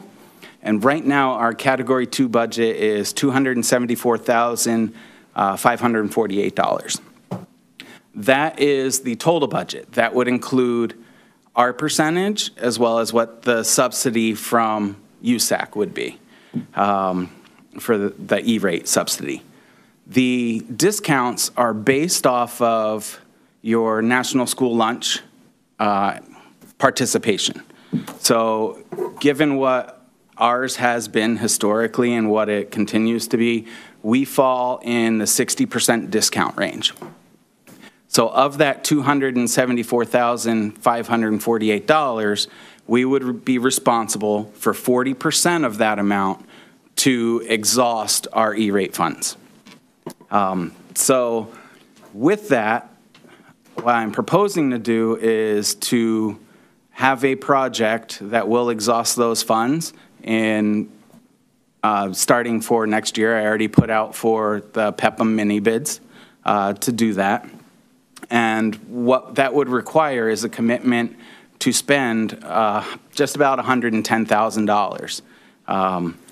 Now, in working with Christine, we located money through the bond funding that we would would like to be able to put toward this to be able to fund that. And what that'll allow me to do is replace Wi-Fi throughout the district except for the administration building, because we do not house students here. So I can't have the administration building Wi-Fi on, but it will allow me to do that in the schools, and it will allow me to replace not all of the switches, but a good number of my switches within the district as well. Right now, the switches are 10 plus years for the majority of them. Some of them are a little less than that. Switch life, I would say 7 to 10 years is what the expectancy is.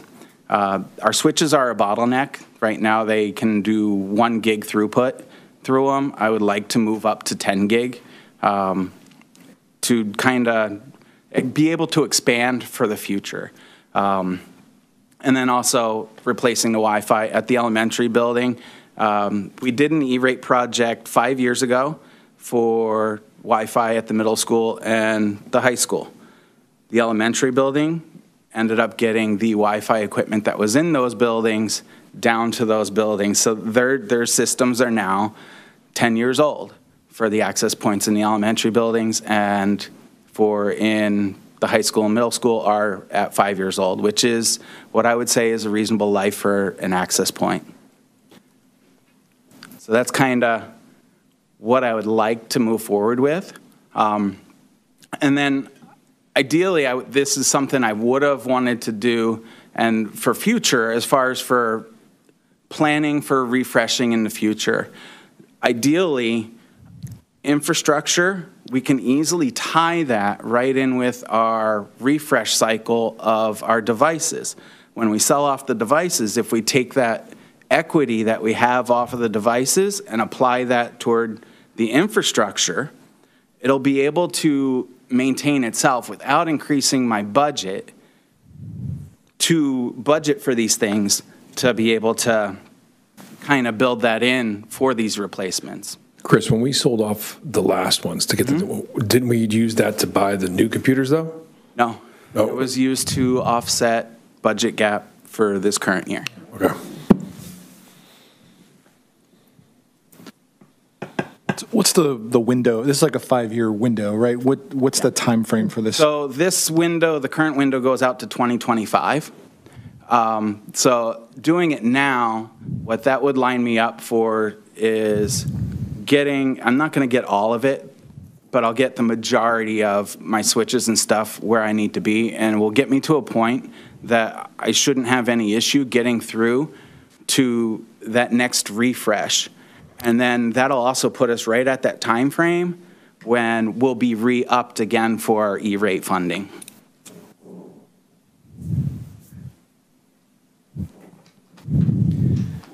And Chris and Christine, this is bond funding, so it's nothing that's in our budget currently. I mean, we don't have to worry about it because it's out of the bond funding, correct? Correct. This was part of the discussion that we had, I think it was last month or maybe the month before.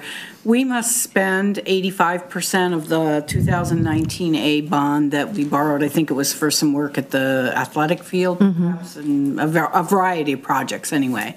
Right now, we need to, by October of '22, spend approximately $210,000 additional dollars to meet that 85% threshold that's required to be spent within the 3-year period. So part of what another project was that Bill Brackett talked about, the hot water, replacing the hot water, which we're working on for the high school. I think he was projecting that to be somewhere around $70,000, and so then this $110,000 would bring us up to $180,000. We would still have like about $30,000 that. And the requests are rolling in. That's my next one. Oh. Are there any other critical facility? I'm not saying this isn't critical, but I'm asking we're talking about other things. Like if we didn't do this? Yeah, right. Yeah, I think one of the reasons Chris feels the need to do this is because we want to do it before we have any issues. Like our infrastructure is critical. He feels like it's nearing the end of his life. We utilize the money to fill the budget deficit, and we knew that we were going to have to do some minimum before the next Apple lease turnover again in 4 years. I'm thinking, like, if Bill was sitting here, what would Bill say was more critical? Like, I think he would be saying things like, you know, HVAC at the middle school and the roof, those sort of big picture projects. He's expressed a need for more cameras. He's expressed a need for, at the high school level, the control panel for the lighting in the auditorium. Building leaders have expressed a need for vape sensors in the bathrooms, along with Bill Brackett. So what I'm literally saying is, I said to Bill, like, you brought this up, and now the requests are rolling in. Ms. Deeb had some thoughts about some needs for the wrestling room, and you know, I feel like I'm missing something. I don't mean to miss anybody's projects, but you know, so, and not all of those projects would qualify for this funding. This qualifies. It's a need that we put off, and we want to make sure that we do it before we have any issues. Chris, what's the? I'm sorry. I would just add to that, the cameras, the sensors, those things do not work if my network isn't good. Because they all go on the network. The sensors don't work, period. You can't pitch while Bill's not here to pitch. Just saying, like, it all relies on my network. I think Joe wanted to say something. Chris, okay. Yeah, we're in the midst of talking about possibly renovating, and that could be 2 years out, 3 years out. I don't know how long out. But say it does happen in 3 years. What is can you reuse the stuff? Mm-hmm. Absolutely. Yeah, we can take it down off the wall or off the ceiling, move it to another classroom, put it up, as long as the cable's there. And if you're doing any kind of rebuilding or anything like that, cabling's going to be part of that project. I think Joe wanted to say something. Yeah, I was just going to add, for one, those vape sensors do not work, so I wouldn't ever advise wasting money on those. But from Chris's standpoint, I understand his struggle. I think with our ongoing facility issue, and this isn't to say I don't support Chris, because I do, but when we're comparing some technology switches to possibly a roof, my gut says the roof. So I'm okay with it if the rest of the board is as well, but you know, with facilities issues, I would kind of like to see a list of options. And I don't want to kick the can down further, but is there something, we get new switch gear, new wireless gear, whatever it is, but then we have a roof that needs to be replaced that we could have used this money for, and we don't have the budget to do it. I mean, those would be just off the top of my head, some thoughts.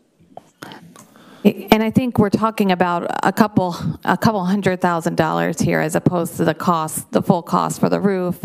And also talking about, not, as I said, not all the projects would qualify for this, and the added bonus of taking advantage of the 40%, 60% E-rate funding that we wouldn't have for the roof. Well, the discount's available through 2025. Yes.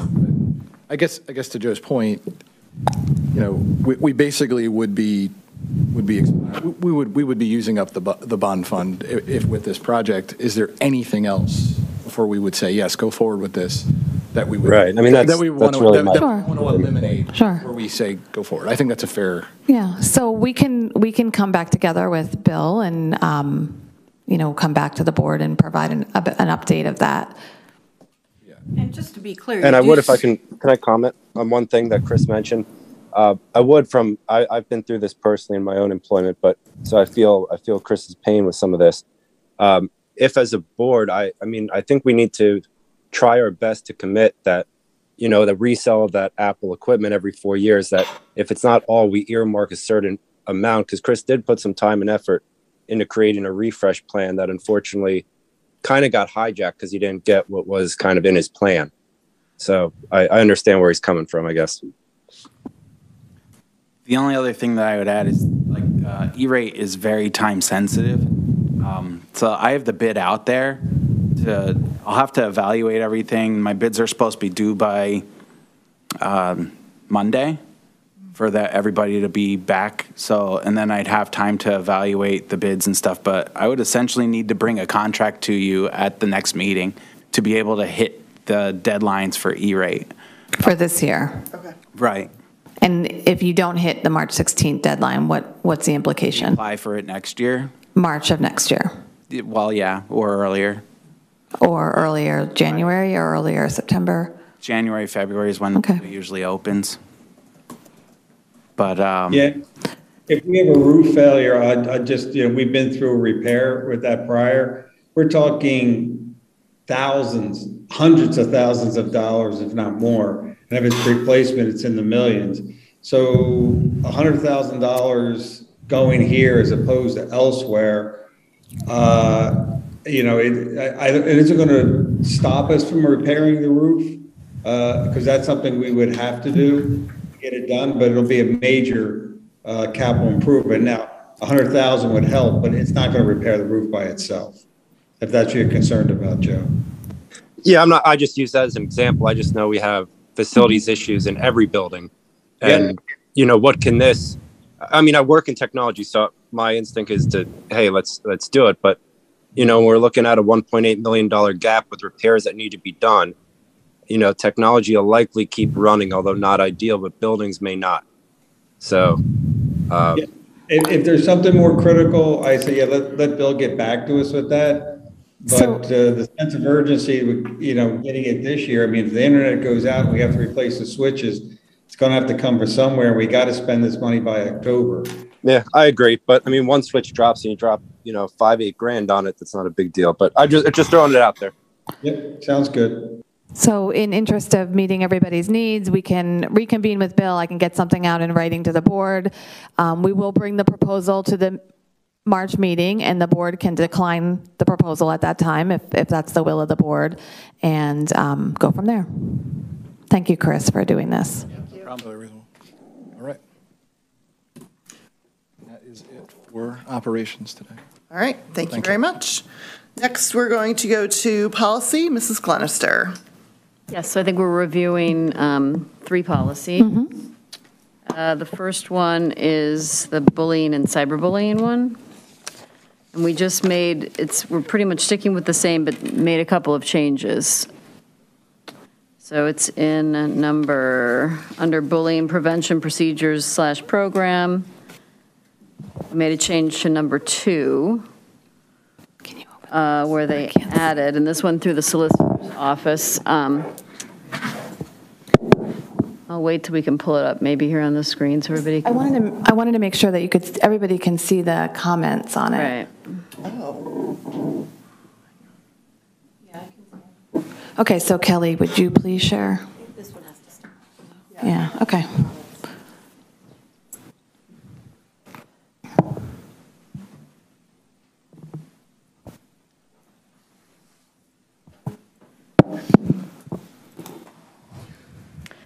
Yes? Coming. You wait till it comes up on the screen there. Keep talking. Okay. Yes, I know. These are not long policy discussions. So we're just changing and adding in section number 2 to add, when a student's behavior indicates a threat to the safety of the student, other students, school employees, school facilities, the community, or others, district staff shall report the student to the threat assessment team in accordance with applicable law and board policy. Under number 3, we are taking out a sentence, so it's just going to read, the building principal or his or her designee will investigate the alleged conduct that occurred. And number 4, we are changing the last sentence to say, where the alleged bullying occurred off campus and not at a school-sponsored function, the building principal may refer to the school resource officer. So I think those were the only changes. I know that Mrs. McKelvey had a question about that. And this might actually be addressed in a different policy, so you're the person to ask, right? With the definitions in bullying, does that include if sexted pictures are shared with students for whom they were not intended? I know that's, I would consider that bullying, but it doesn't appear in my reading to be covered by that definition. So the differentiator would be bullying is intended to be, ongoing, continuous. It becomes more pervasive. It's not a one-time Snapchat and send the photo. So that would actually be covered under inappropriate behavior. Okay. Thank you for that. Sure. I was just thinking, is sexting good for any of these people? Probably not. That's probably. And these recommendations were made by our attorney. So Right. We talked through why and what her references were.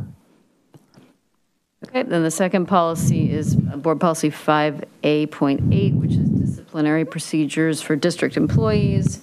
And we've just changed a couple of the wording there, basically to add superintendent or designee under progressive discipline on number 2, 3, and 4, and 5.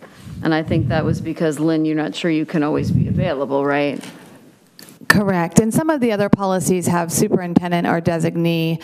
If the board wants to be more specific about designee, we could include, superintendent, assistant superintendent, or coordinator of HR, and that would still meet the same purpose. If, in theory, everybody agrees to that, we can update this and have it ready for the final publishing. If you don't like, if designee feels too broad. I feel like, especially in this particular area, it's a bit broad. Just, because if, I don't know, I can just foresee an issue where then you get, wrongful termination suit back, because we didn't specify, they felt, and honest, this is nothing to say, I trust you to choose an appropriate designee. It's not that. It's just kind of covering all our bases. It seems like an easy fix. I don't have any concerns with making that change.